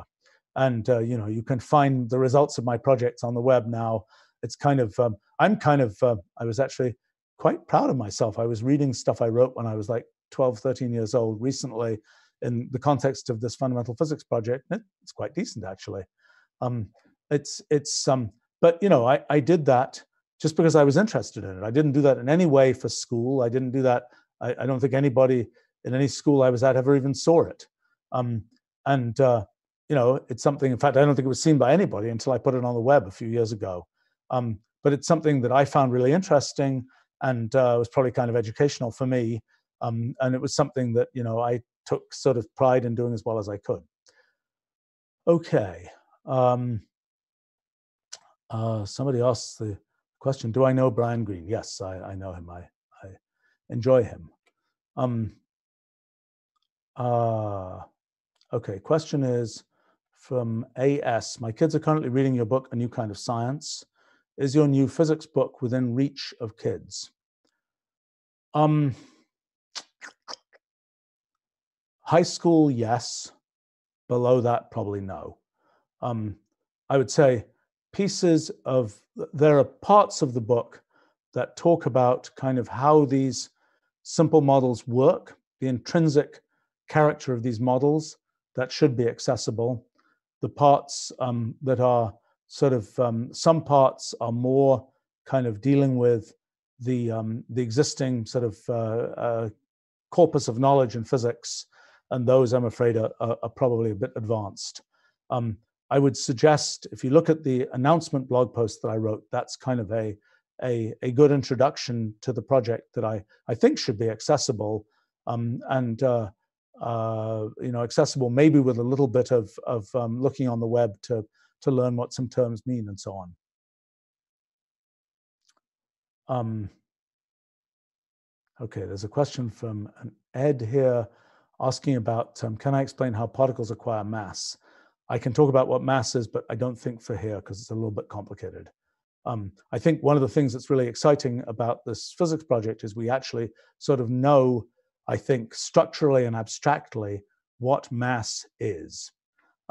Actually, you're asking, is it related to spin? The answer is we were just talking about that, even on a live stream yesterday, about kind of what the origin of particle spin is. So if you're interested in that, you might want to check out the recording of that. Okay, let's see.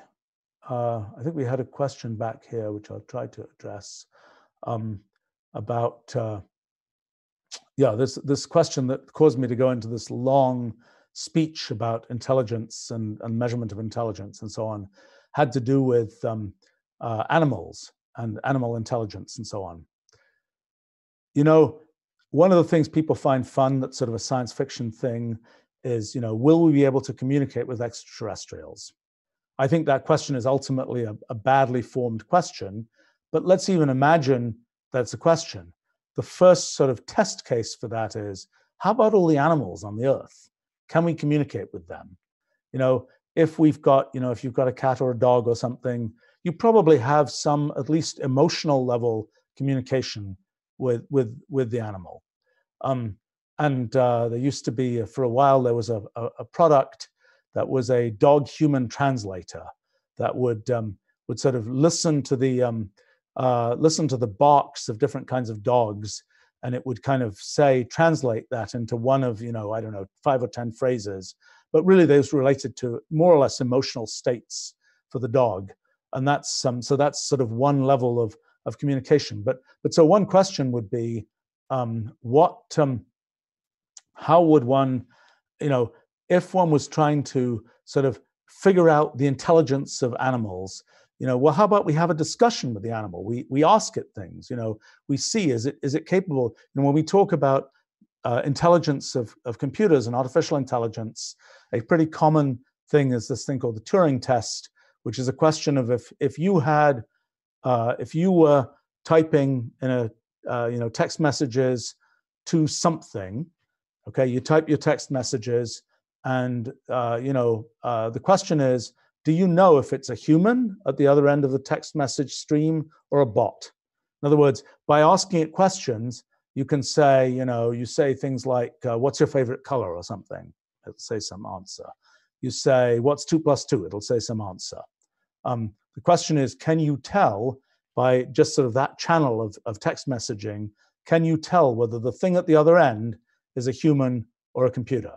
And it's pretty hard. There aren't really, there's been very slow progress in making it hard to tell. I mean, people actually, sometimes people use our Wolfram Alpha knowledge engine as something to kind of give general knowledge to AIs that can be used for Turing tests, where you're trying to figure out, is it a human or a computer at the other end? And I've tried a few of these things. It's kind of funny because you ask it a bunch of questions and, Wolfram Alpha can answer those questions, but you know that no human would be able to answer that set of rather obscure questions. So there, you nailed it. It's a computer. This question about, can we make an AI that we can have a conversation with and not be able to tell it isn't a human? It's an interesting thing. We talk about that separately. But now, we're asking the question, how do we communicate? So we're trying to communicate with some animal, some, I don't know, a dolphin, something like that. What's our medium of communication? For example, for primates, other than us, there's, chimpanzees and things. People have used sign language. They've used, things on an iPad where you're pointing at different pictures of things and so on to try and sort of form a channel of communication. And there's sort of interesting questions about how far can that get? How sophisticated can the language get? And how sophisticated can the concepts get?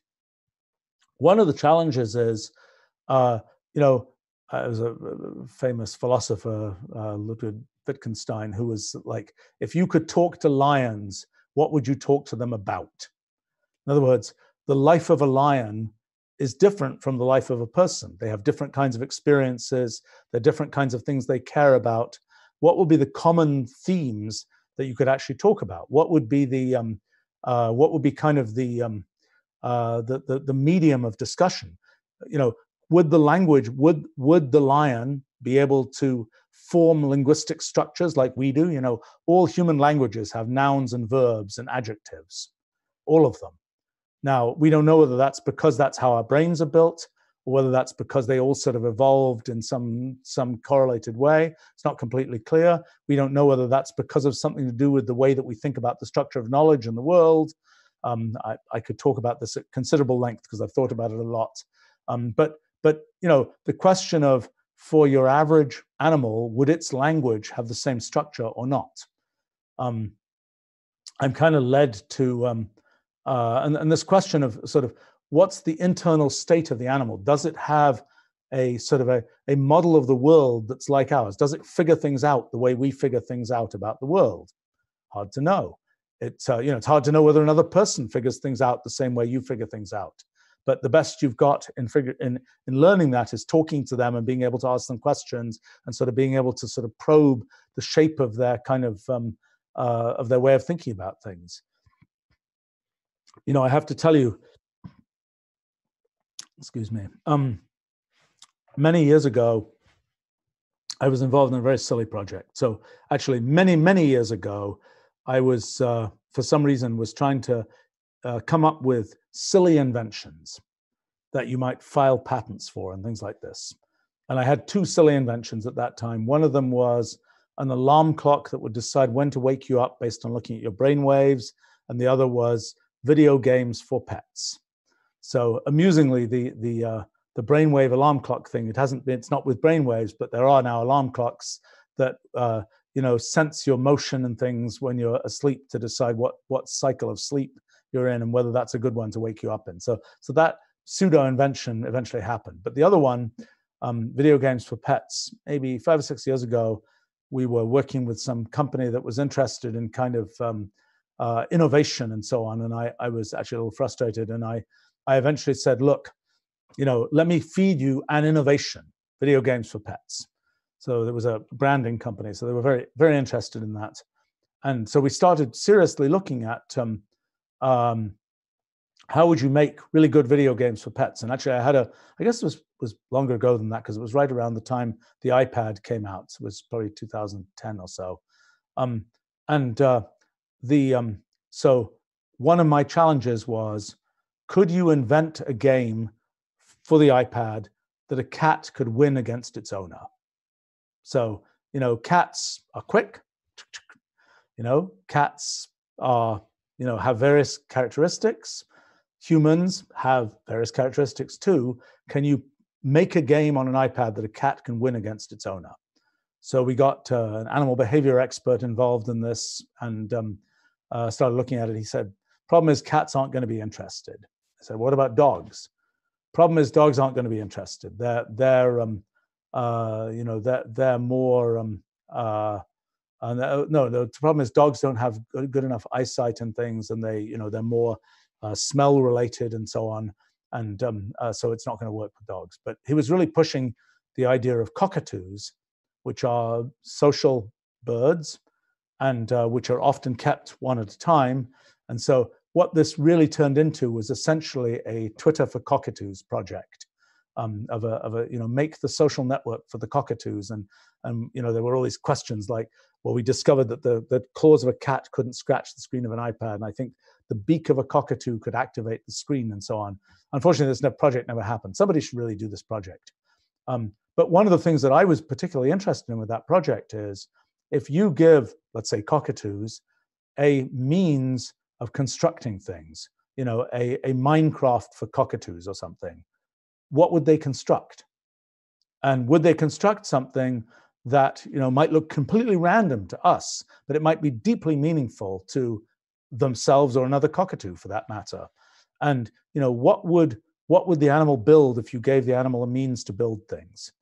And unfortunately, we never did that project. I'm hoping somebody will eventually do that, and we'll be able to see what is the great literature of of the lions or the cockatoos or whatever else, because we don't know. Now, we may be in a situation where we look at it and it's like, this was just a bunch of random bits.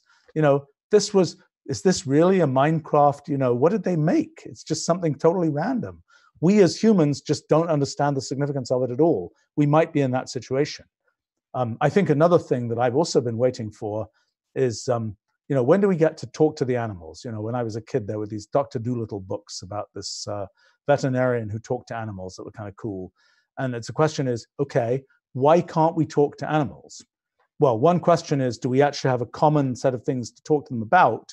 But imagine we could make sort of the universal translator where we say, tell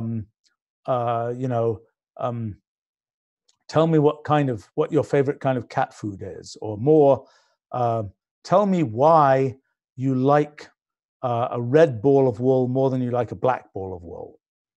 Okay. And let's say we could communicate that, and it would turn into a, meow, purr, whatever thing for a cat, or whatever it is.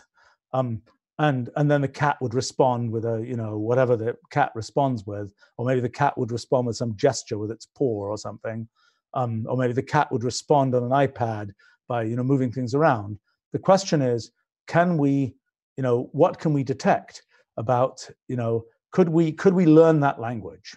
It's like we've tried to learn, people will go into, the middle of the Amazon jungle, where there are maybe still some tribes that haven't had contact with the outside world. And, it's like, can you learn the language of this tribe? Well, it's kind of like, well, you learn it because they point at, there are these things. Actually, when you do linguistics, there are maybe 7,000 languages that are still extant around the world, maybe 10,000. And there's things called Swadesh lists, which are kind of lists of very basic words like person, fish, these tree, this kind of thing, that are a limited set of words that one knows in lots of languages. And where, imagine you were sort of plopped down, and you're sort of trying to find a way to communicate. You can point at the thing, and it's like, you say tree, that's a tree. Okay, so how do you make the same kind of you can do this with humans. People have done this many times, of sort of learning, being plopped down in some place and learning the local language, so to speak. Could we learn the local language of the animals? You know, I have to say, I've sort of thought that with modern machine learning and so on, it might be possible. You know, you basically sort of record the environment of the animal, you record how it responds to different kinds of things, and you kind of then detect what is its sort of vocalization of things based on what it's seen. I mean, I think one of the cases of this is whale songs. You know, whales have these long, elaborate sort of sounds that they make that get transmitted through the deep ocean. And in the deep ocean, sort of, it's a paradoxical thing, but sound travels a long way in the deep ocean. So you can have one whale is kind of having a conversation with a whale 1,000 miles away. Or is it having a conversation? We don't know for sure. We don't know whether, you know, the kind of whale songs that are made are actually transmitting information, you know, being, you know, maybe they're telling the epic of the, I was going to say I wouldn't be a good thing to say, the epic of Moby Dick or something. You know, maybe they're saying some, you know, maybe they're reciting a whale epic to some other whale that's then going to re-recite that whale epic to other whales. And that's been going on, you know, across, you know, halfway across the Pacific Ocean for a long time. We don't know. That might well have been happening. Just like songbirds are continually making songs which other birds respond to. You know, are those songs meaningful in conveying information in the way that we think about information, or are they just purely, you know, like I will admit that I sometimes whistle when I work, and I'm quite sure that my whistling conveys no useful information and is quite horribly tuneless too. You know, maybe that's what the birds are doing. They're just hanging out, whistling as they hang out, so to speak. Or maybe that's sort of actually meaningful information. How do you tell? You know, how do you tell? Like, you know, and maybe the way you tell is you try and correlate something that happened to one bird or some environment that one bird is in. You try and say, is that environment affecting the bird's song? Is it affecting the whale's song? Can we determine that effect? Can we maybe use machine learning to learn the effect of something and how that is vocalized by that critter? And if we could do that, maybe we could learn something where we could be able to either decode what the creature saw or is talking about, or even be able to tell it like another one of its species would tell it something. So it's kind of a, you know, could we imagine making sort of the universal translator for creatures? I think it's an interesting question, and I don't think it's hopeless. And it's, again, it's actually in the spectrum of things people have tried to do or not tried to do. I don't think anybody's tried to do that for a very, very long time, if ever, and probably not with modern techniques and so on. It might not be that hard.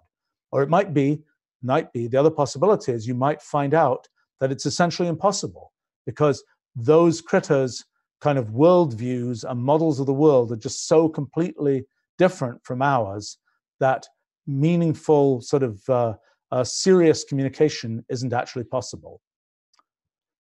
Okay, we should wrap up soon here, but let me just look at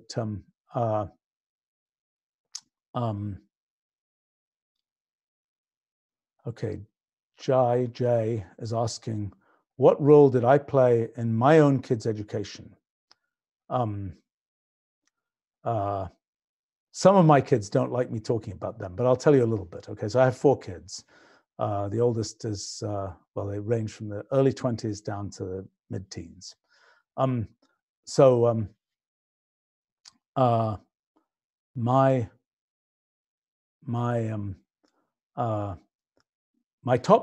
oldest 3 children did a whole bunch of homeschooling, and that mostly consisted of, particularly for my oldest son, of he decided stuff he wanted to learn about, and then he actually got into doing kind of the whole cycle of, you know, write ad and Craigslist for teacher about such and such, read resumes, you know, talk to teachers, pick one, you know, then learn about some subject. So he had the sort of good fortune, I suppose, to just learn about stuff he wanted to learn about. And I was like, I wondered whether it would sort of gradually fill in, and he would learn about sort of everything that was sort of in the, point out to him, look, here's the encyclopedia, you know, let's pick a random volume, you know, is there something interesting in this volume? And actually the interesting thing was he increasingly was that, oh, that's kind of interesting. Oh, that's kind of interesting, about sort of everything in all these different volumes. And so that's and my gosh, I would say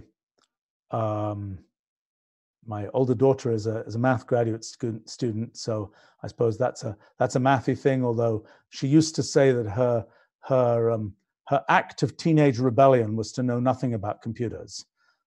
Although I later learnt that she knew a lot more than she'd let on, and part of the explanation, she did online high school, and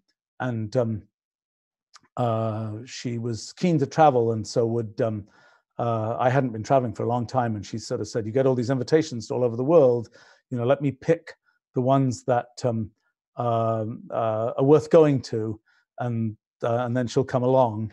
And so she did that. And her eventual explanation for how she knows more than one would think she would know is, "Do you know how many incredibly boring lectures that you've given in weird countries around the world I've been sitting at the back at doing something else? I did absorb a certain amount of stuff there." And then I have a son who has a little bit more of a public profile, Christopher, who is a very capable computational person who I reckon is about twice as fast at programming in Wolfram language as I am right now, and kind of uses it. It's sort of he's an interesting. You can go look at his website. I think it's just christopherwolfram.com, and he just does projects with computation all the time. And the thing that is interesting to see is, I know right now he's doing something about Babylonian history, actually. And was doing some other stuff to do with the pandemic and modeling that. But for him, it's just like he knows this computational stuff well enough that he can just, open up a notebook and he is typing code and doing things that are like, well, nobody in these fields was able to do that before because they didn't have that fluency with computational tools. So he's an example where it was sort of interesting in his case. I think I'm allowed to tell this story, where he became a very capable computational person long before he would learn math and things like that. And he would say for a long time, I'm not going to learn this math stuff. Why do I need to know how to do all this math stuff? Look, I can just type it into a computer and it'll do it. And then I remember when he was quite young, I remember it was like I'm trying to persuade him to learn how to do multiplication, maybe even addition of long numbers and things. He's like, "Why do I need to know how to do this? I just type it into the computer, it'll do it." Eventually, I was saying to him, "Well, aren't you at least curious how the computer does it?" So yes, he was curious about that. But he says, "But I bet it's not going to do it the same way I'm going to do it as a person." And so then, I suppose this is a specific to me kind of thing. He was like, "Let's go look at the source code of, let's go look at the code and see how it actually works." And of course, it's incredibly complicated and it doesn't do it in anything like the way that that humans do it. So it was like, well, look, it's very unconvincing. But look, I think yeah, anyway, so Christopher was for a while a pure play example of a kid who knew computation well, but didn't know things like math. And, there was a particularly amusing case where he invented an algorithm, which actually is used in Wolfram language now for doing nearest neighbor finding, which is a pretty mathy algorithm. And, so it was like he was explaining this thing to people, and people would say, "Oh, that's an interesting use of this math thing and that thing." And he's like, "That's not math. That's just obvious." And in the end, sort of, he had learnt computation, but had not learnt traditional math. And he could sort of write down the differential equations for some physical system, but hadn't the slightest idea how to solve even the simplest differential equation himself as a human. And that was, but unfortunately, he's no longer so pure play because he did learn sort of human-based math, which is sort of spoils the effect. But look, I would say another thing about my kids is that one thing that's probably meta useful, perhaps, is that perhaps one of the more educational things they've seen is, they know about projects I've done, and they'll know about, they'll hear about these projects I'm doing, and they'll, know about them. They'll have opinions about them, et cetera, et cetera, et cetera. And often it'll go from a project where they're saying, well, like the physics project is a good example. My kids were very unconvinced about that project for quite a while, and then it's sort of interesting for anyone, and one's kids in particular, to see these things that go from it's just an idea to, oh, it's a real thing that actually exists in the world, and so on. And I think that going, being able to see that one could have an idea and it would turn into something real is a really important sort of thing to know. And I know, well, I suppose, I don't know what's the nature, nurture, et cetera, et cetera, et cetera, but all of my kids are very much in the, I'll have an idea and I'll turn it into something real. So it's in very different domains, but I think that's one of the things that I find sort of really odd sometimes with kids is that you say, oh, what do your parents do? I say, oh, I don't know. They're kind of like my youngest child was just relating some story about somebody that said, the person was saying, oh, their dad is a CEO. So my kid had asked, what is the company that they're the CEO of? What does it do? And the kid was like, well, I don't really know. Okay. But the thing is, knowing what one's parents do it's a great data point. It's like, your parents probably fairly well, and you can see what they do, and you can see what works, what doesn't work, how maybe the mistakes they make, the things you think are totally goofy, the things that look kind of interesting, et cetera, et cetera, et cetera. And it's really good data. Of course, you might be asking, what did my parents do? Okay, so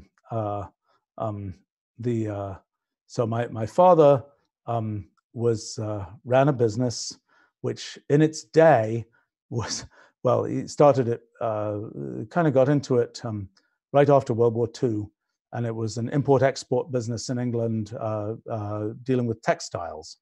Well, at that time, being an import-export business dealing with textiles was kind of like a high-tech, leading-edge kind of thing. Roll the clock forward 50 years, and it's not quite so high-tech or quite so leading-edge. And so I would always be quite dismissive of the kind of, oh, it's kind of an old, boring kind of business. But he ran it for about 50 years, actually. And then on the side, he wrote novels, which I am embarrassed to say I didn't read until quite recently. And it's one of my poor child behavior type of poor child performance things, is that, but I to be fair, I'm not sure that my kids have read books that I've written. So maybe it's just the way of the world.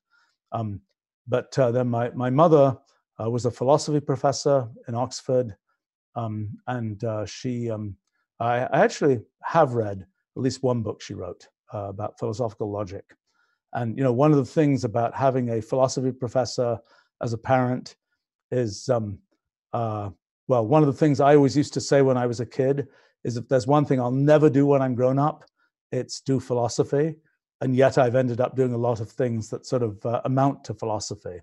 I think one story I kind of like to tell, I remember I was at some party that I was sort of, I think that was the, the child minding of the 5 or 6 year old me was bring them along to some random philosopher party or something.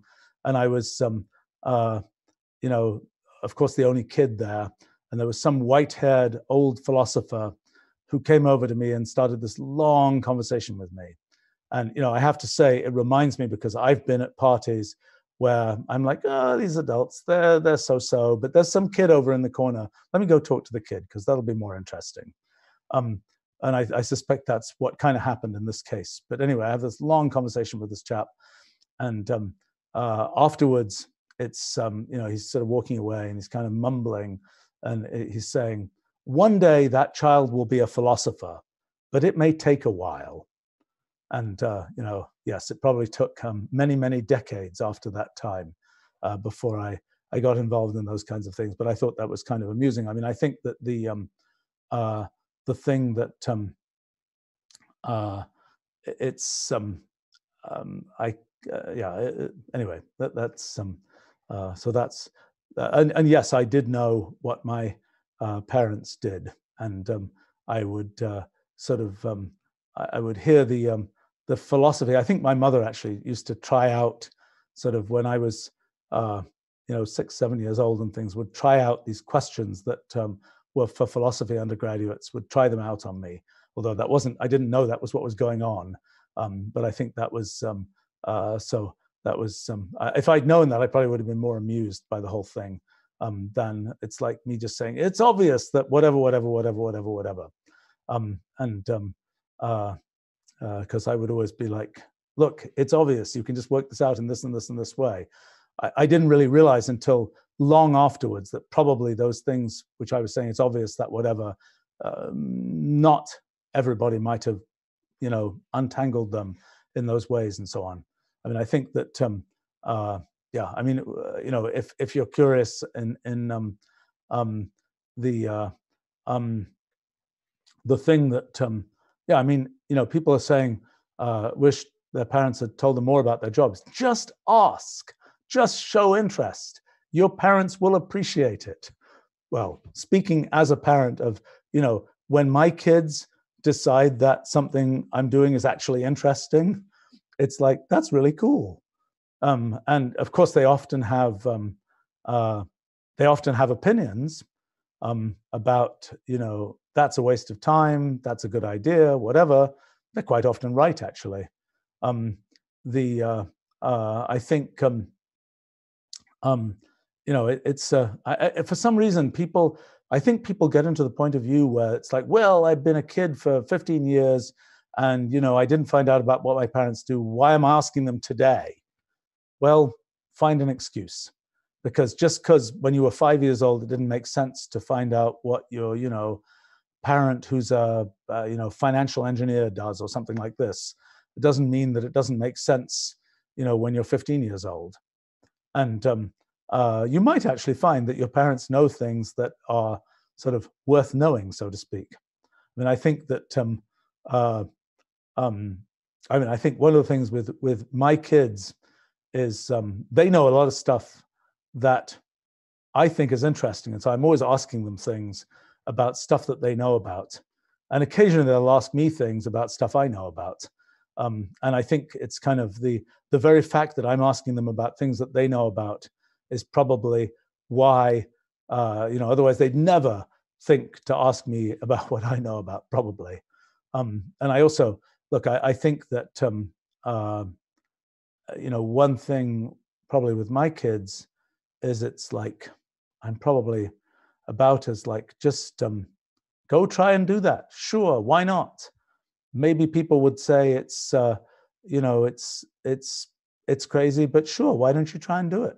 It's and usually it works out. And that my oldest son, who got into business very, very young, did that a bunch with him, and it worked out really well. And actually, you'll probably find if you go look on the web, my son Christopher, I don't think he's completely disowned this when he was probably, I don't know what, 11 maybe. We were going to, I was going to Maker Faire event, and I was supposed to be giving some talk there. And he says, "What are you going to talk about?" So I tell him. He says, "That's totally boring.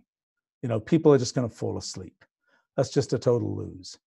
So it was like, okay, well, maybe you should give the talk instead. So he said, well, maybe. And then, so eventually he was like, sure, I'll do it. and it was a time when the first drones, first quadricopter drones and things were available, and he decided he would do something, because it was a maker type event, do something where it's like programming doing real-time programming of one of these drones. And so I'm like, okay, do make sure you've tested it. Anything that can go wrong with an audience will go wrong. And so it's like, I don't know, 400 or 500 people there or something. And so he's like, he tries it out, and of course something goes wrong. And so he's doing kind of real-time debugging, and there are videos of this. I haven't watched one, but and the thing I was most impressed by was how calm he managed to be. Just like, okay, I'm going to debug this, et cetera, et cetera, et cetera. And I thought it was going to be hopeless and it wasn't going to work, and it was all. But eventually, it worked. Drone took off, flew around, and it was quite a cool event. Exactly where look, I admit that the doing real-time demos in front of audiences, which is something I've done for a long time, is one of those apple of the next generation doesn't fall far away from the tree type of thing. Although maybe it's also because, like, he'd seen me do that a bunch of times, that he figured, look, if that slow old fogey can do it, then the bright young ones should be able to do it too. Okay, let's see. I think we should probably try to wrap up there. Well, it's sorry, you got me off talking on about all sorts of weird topics. Fun for me. This is I can see that during the time I was talking to you guys, hundreds of emails came in, many of them about my day job, many of them also about physics project. So I've got my work cut out here. But anyway, it's been fun to talk to you guys, and look forward to doing this again. And thanks for being here, and goodbye. Have good weekends.